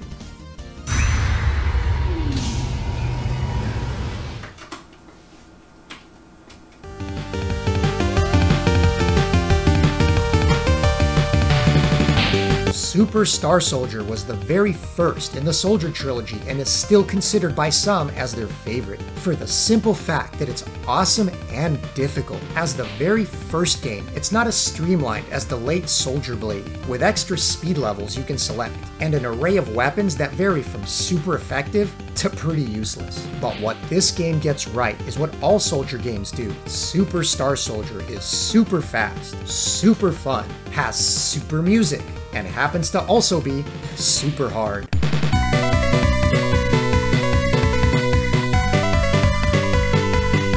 Or at least the hardest of the series, but it doesn't start off that way, with the first 3 stages actually being a bit slow and easy, similar to the uneven early stages of Blazing Lasers. They did copy the formula after all, but once you get through the early training levels, you've got yourself a barn burner of a shooter. After upgrading any of your weapon 3 levels, you'll get a shield that'll absorb 3 hits. which is very helpful toward the latter segments of the game, because dying and trying to survive with nothing but a pea shooter in the harder sections and bosses will have you chain dying and quickly, and burning your hard-earned extends. Taking a hit, even with your shield, will knock your power level down 1, but grabbing another power-up of the same color will replenish it. Of course, you get the 2 and 5 minute score attack modes, which were used in the Hudson Caravans, and true to the game, it's one of the hardest ones they made, but as usual, brilliantly designed. And for those who've played the old Famicom games like Starship Hector, they'll recognize some really awesome redone and familiar tunes in this mode.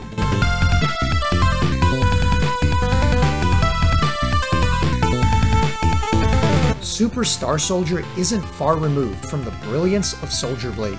Not surprising, as it was developed by Kaneko, the company responsible for the great Aeroblasters and the amazing Nexer. It's one of my favorite games to replay on the PC Engine as well, and a must-play for any fan of Compile and Caravan-style shooters.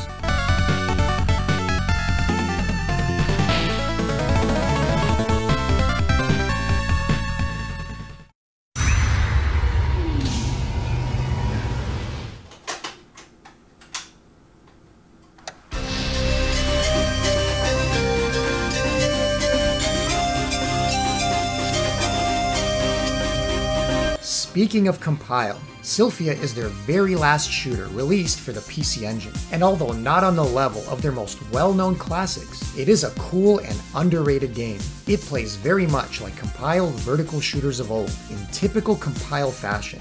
It plays perfectly with nearly no slowdown, while pumping out some of the more impressive graphics the console's seen. Now with a fantasy mythology motif, giving the designers a lot to work with, and making for creative levels and bosses. The soundtrack is also quite good, again CD based, and if not my favorite of their work, still upbeat and catchy, targeted toward novices and a pretty easy clear for anyone experienced. But much like many of the later Compile games, at least for me personally, it feels like a little bit of the original magic is missing, with a core team of staff having already left to form Rising. It was during the tail end of Compile's best days, when games like Sylphia and Robo Alesta released. Well made, but missing what made games like Super Alesta, Musha, and Blazing Lasers so revered. It looks good, but nowhere near the beauty of Spriggan, which was a regular CD game versus Super CD for Sylphia. Those are some lofty games to live up to. It sells for huge prices online as of this video, in the several $100 range. If you're looking for a good beginner shooter that's easy to get into, add Sylphia to your list, as it's worth checking out. It may not be Compile at its best, but it's still Compile, and that almost always means quality.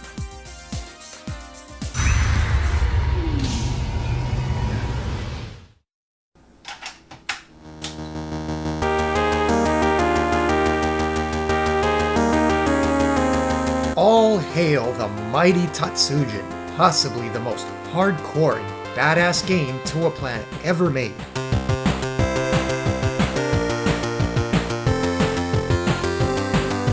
God, do I love Tatsujin.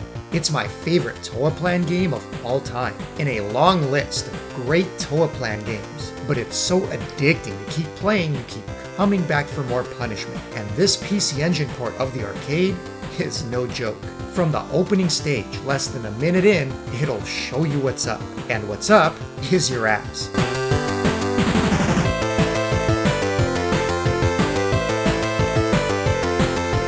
Unlike the Mega Drive port, which has a very fair learning curve, slowly increasing in difficulty and giving you some confidence, the PC Engine port will hurt you from the outset. The difficulty starts high and remains high. So the good news is, if you can conquer the first couple stages, in time you can slowly learn to conquer the rest, at least up until the final level where the difficulty spikes again.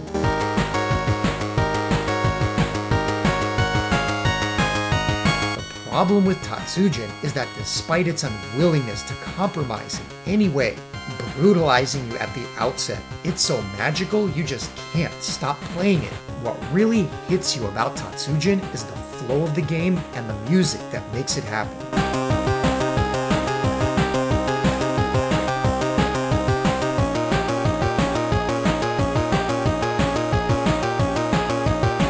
The ship controls like a dream, horribly slow at first as punishment for death, but fast and smooth once powered up. The weapon system is simple yet effective, with the blue laser being one of the coolest damn things you'll ever see in a shooter. That skull bomb is now synonymous with the Toa Plan name. You're constantly thrown into gauntlets against mini-bosses, which normally come in pairs or more, spraying the screen with ultra-fast bullets, and an AI that seems to always know where you're going, leading your ship in a way that seems almost unfair. And it all happens to some of the most catchy, entrancing chiptunes of the generation.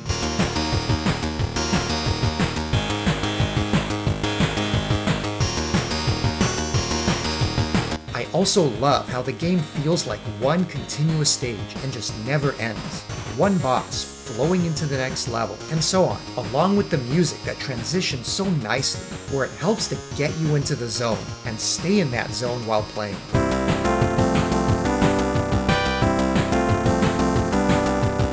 It's just a complete, ball-busting package that I can't get enough of, and in terms of mimicking the difficulty and gameplay of the arcade, the PC Engine port is unequaled.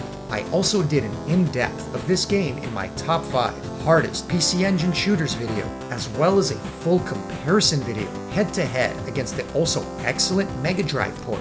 So yeah, man do I love me some Tatsujin, and the PC Engine port is my personal favorite way to play it.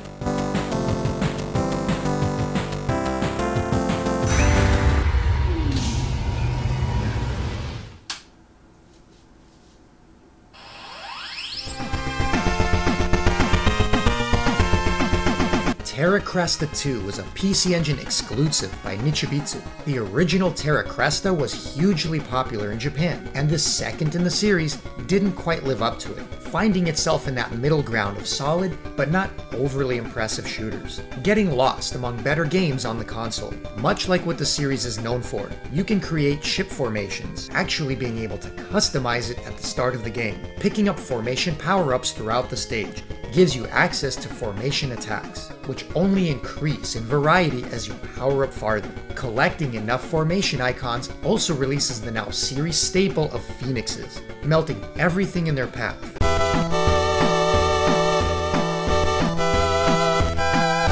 The graphics work is on the simple side, though it does implement some parallax layers, as well as a lot of motion in the background.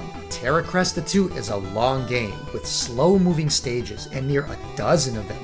It was also on the easy side and good for more novice players, but not great when the game is so long and you've already completed it. The chiptunes are much more the star of the show, being really catchy all around.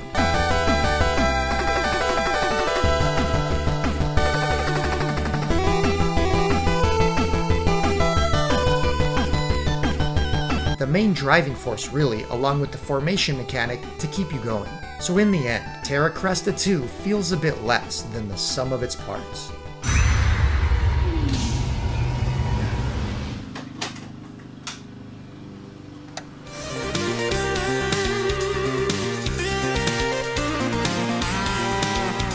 Not just terraforming, but Sid Mead's terraforming. Because when Sid Mead, concept artist for classics like Blade Runner, Tron, Star Trek, Aliens, and more, does the visual design for your game, the dude gets top billing.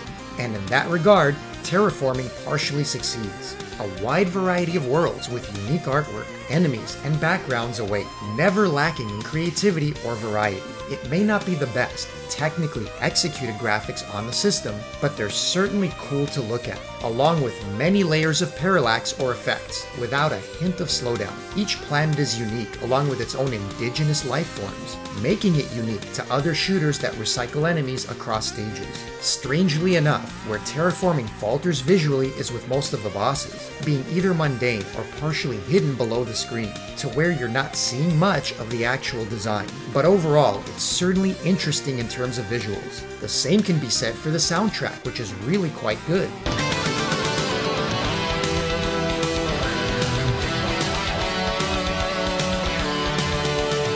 Suitably epic and upbeat, with your typical sets of CD guitar riffs and orchestral accompaniment.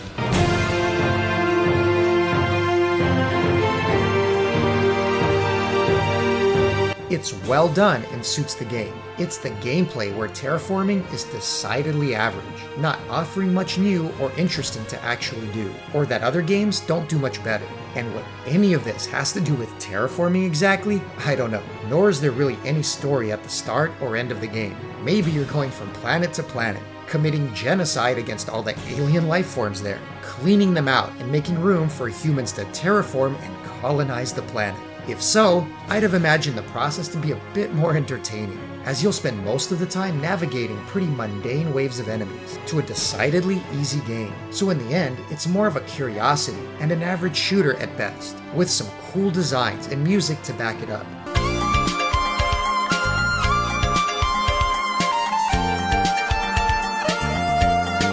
Certainly worth checking out for the designs and music, but don't expect the gameplay to keep your attention for too long.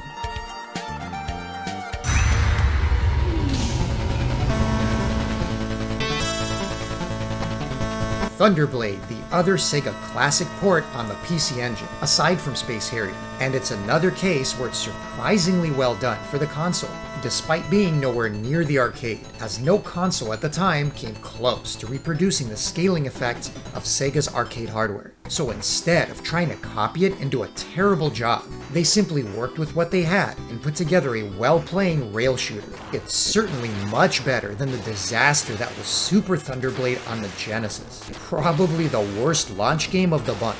Conversely, just Thunderblade on PC Engine gets the job done. It starts out with the overhead section above buildings before switching over to the more Space Harrier-esque view for the duration of the first stage. And given the hardware, it was again impressive for the time, including gameplay that's fast, smooth, and without any slowdown. The big negative for me on this port is the sound and music, which just isn't all that great and could have been done so much better, as it was in Space Harrier, taking away from what was otherwise a competent early port. But purely on a technical level, somehow this PC Engine port did what Sega's own console didn't, at least at the time.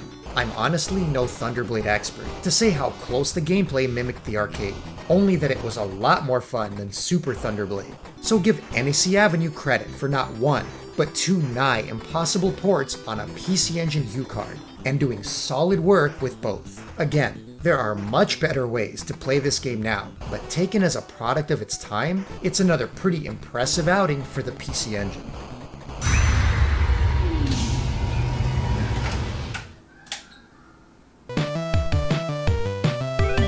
Back again to the weird and wonderful world of PC Engine, this time with Toilet Kids, a game that I actually went in depth with in my weirdest shmups ever video. And while it's not a game so bad it belongs in the literal toilet, it's certainly about as mundane as it gets outside of the premise. You wake up in the middle of the night to drop a deuce, and somehow end up getting shot into the air, and then trapped inside the toilet bowl of doom. Now you've got to take on all sorts of turd-flinging gorillas and poop-shooting deer in an odd, Indian-inspired world that's got a smell even worse than it looks. Graphics are very basic and backgrounds are mundane, though at least the enemies and bosses are creative, with flying wieners and golden turds galore. The music is also catchy, but nothing to really dump a stump over. It's a very simple game with a simple premise that'll give you a laugh or two while slopping bum slugs, but don't expect it to last long once you've squeezed out a turtle head and moved on to a better game. A very typical Xevious-style set of mechanics, where you either destroy air targets or bomb them down below before they bust a grumpy in your direction. It's a lot more fun to make fun of than actually play. Kinda like taking the Browns to the Super Bowl.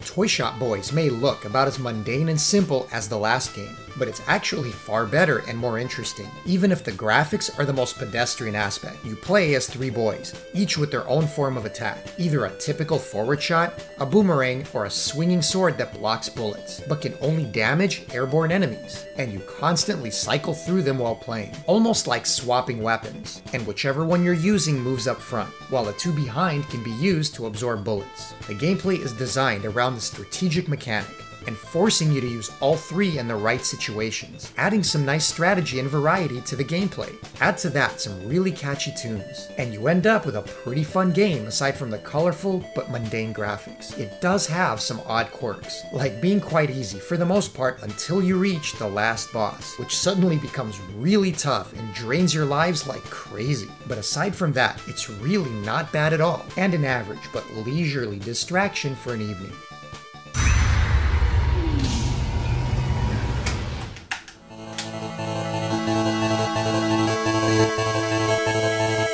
W-Ring is a pretty underrated HuCard game that, while not wholly invented, pulls off what it does quite well, aside from the main gimmick of the ring that circles your ship and helps to block bullets when powered up. It plays a lot like a Gradius game, and even sometimes looks like a Gradius game, as in this second stage, which very much reminds of the second stage in Gradius Gopher. But for everything it copies, it also has some cool design ideas of its own. One of my favorites is the following Stage 3, with an impressive amount of effects going on, and these floating islands with waterfalls hanging in the sky. And if you're tempted to say that they copied Konami and Zezix there, W-Ring actually predates it. So the question is, who copied who? Later on, you have a speed stage inspired by Gradius yet again, though it's pretty impressive how much movement occurs in the background while it's happening. This pretty much continues throughout, making W-Ring a really impressive graphical package as a whole, impressive enough to make you wonder why many haven't heard of or played it. The same can be said for the music, which is uniformly excellent.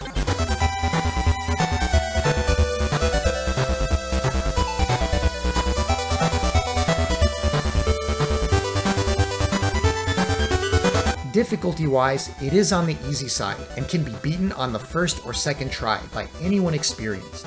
An aspect that slightly detracts from the game is that its gimmick, the rotating rings, aren't always reliable or useful. It's honestly kind of hit and miss whether they'll always block a bullet or not. So instead of relying on them as a game mechanic, it ends up being kind of there, and something that's cool when it works, but not something that you can rely on. So while the rings give you the impression of some complex mechanic, that's not the case, and W-Ring is a pretty straightforward shooter, albeit a quite good and underrated one, that I do recommend anyone that hasn't tried it before do so, both presentation-wise and in gameplay. Got a lot going for it.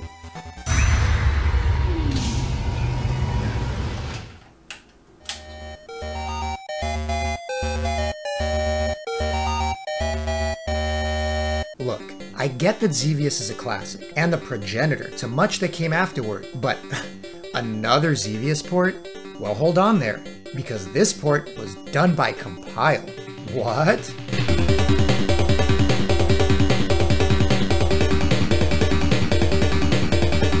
So how much can you still do with the old ball and chain? Turns out, quite a bit. Yes, this port does include the arcade original, and about as perfect an arcade conversion as there would be for some time. But the real draw here is the Farther Out Saga mode.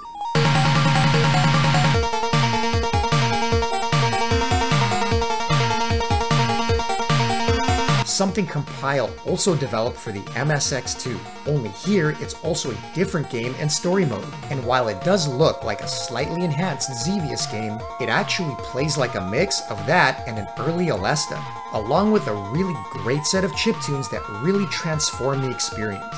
Enemies come in hard and fast, and the rank climbs quickly, making this version become much more hectic. All the while, the rockin' music that almost seems too good for what's happening on screen keeps me more interested than I ever would be playing regular old Xevious. After a while, especially the bosses, can start to feel like you're playing a form of Xanath, with how many fast bullets it starts launching in your direction. So while there's no getting around, you're still playing a pretty old-looking game from the mid-1980s. Compile did all they could to make it new, exciting, challenging, and wonderful sounding, in which they succeeded. I don't play Xevious often, but when I do, it's most certainly this well-done port by Compile.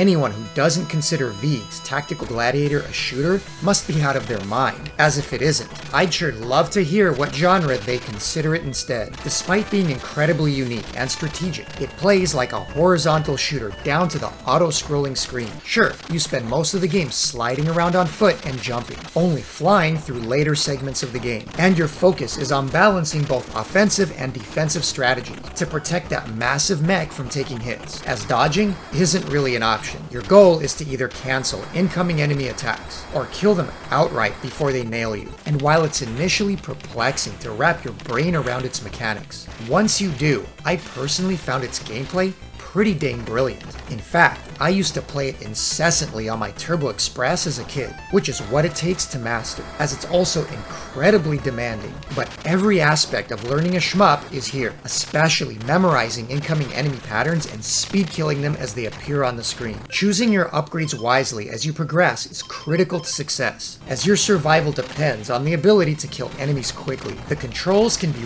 really cumbersome, and mastering your mech takes a good bit of patience. And your one single life to clear the entire game means starting over every time. The graphics and large sprites are nice, and the music is good, but it's the gameplay and controls you'll either love or hate. I fall into the love category simply for playing it enough to have it mastered, making it fun to come back to and enjoy. But the road to getting there was long and arduous, and not one many will be willing to persevere through.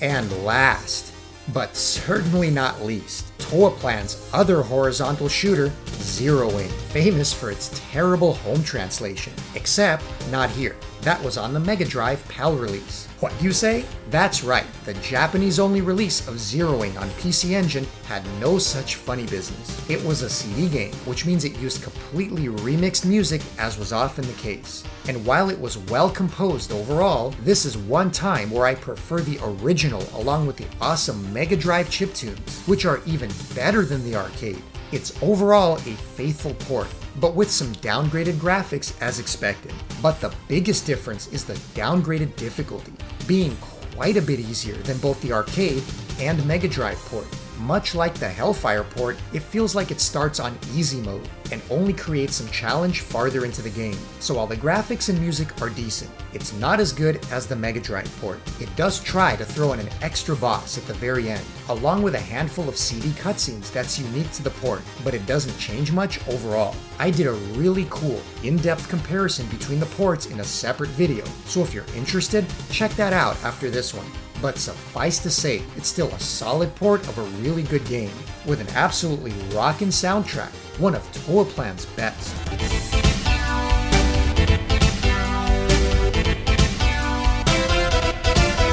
And aside from the music, it mirrors the arcade with a lesser difficulty, just not as well done as the excellent Mega Drive port, done by Toaplan themselves, which is the version I prefer to play.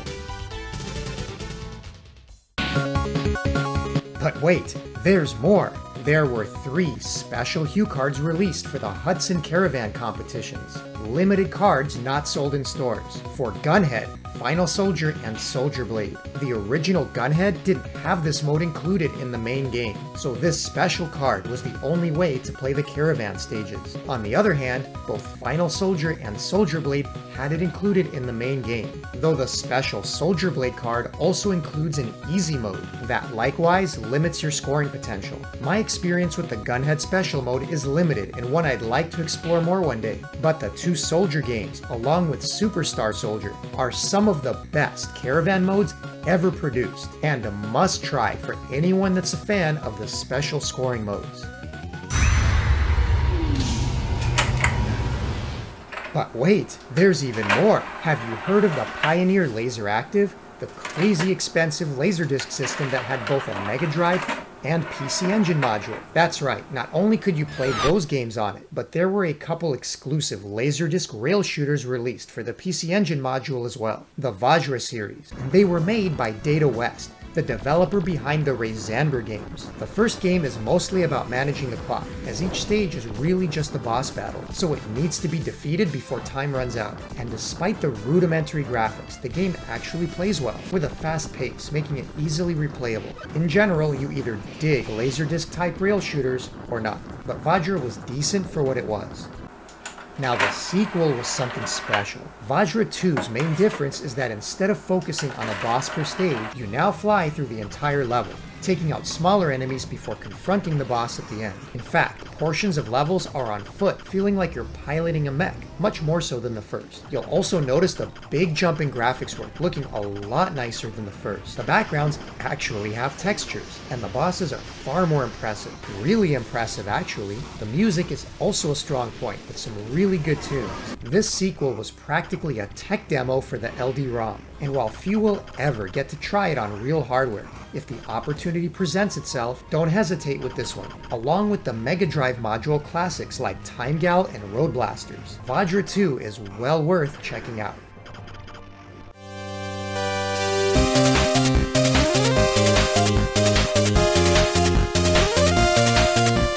The PC Engine had so much shooter love that even tons of non-shooting games just couldn't help throwing in special shooting levels as part of the gameplay. I don't mean the original Twinbee, like on Konami's Tokimeki Memorial, but shooting stages or bosses in games like Bravo Man, Ghost Man, Cross Wyber, Fray CD, Shadow of the Beast, Shapeshifter, Jim Power, and the really cool Shubibimon games. Developers just wanted to try their hand at making a shooter, and found creative ways to sneak them in and spice up the gameplay. Of course, the PC Engine wasn't a one-trick pony, with great games across all genres and hugely popular in Japan, with over 600 games in its library. If you ever wanted to learn more about what made it so fondly remembered today, I did a fantastic two-part series on its history and games, which you can check out right here. The PC Engine was truly amazing, and its shooting library was one for the ages.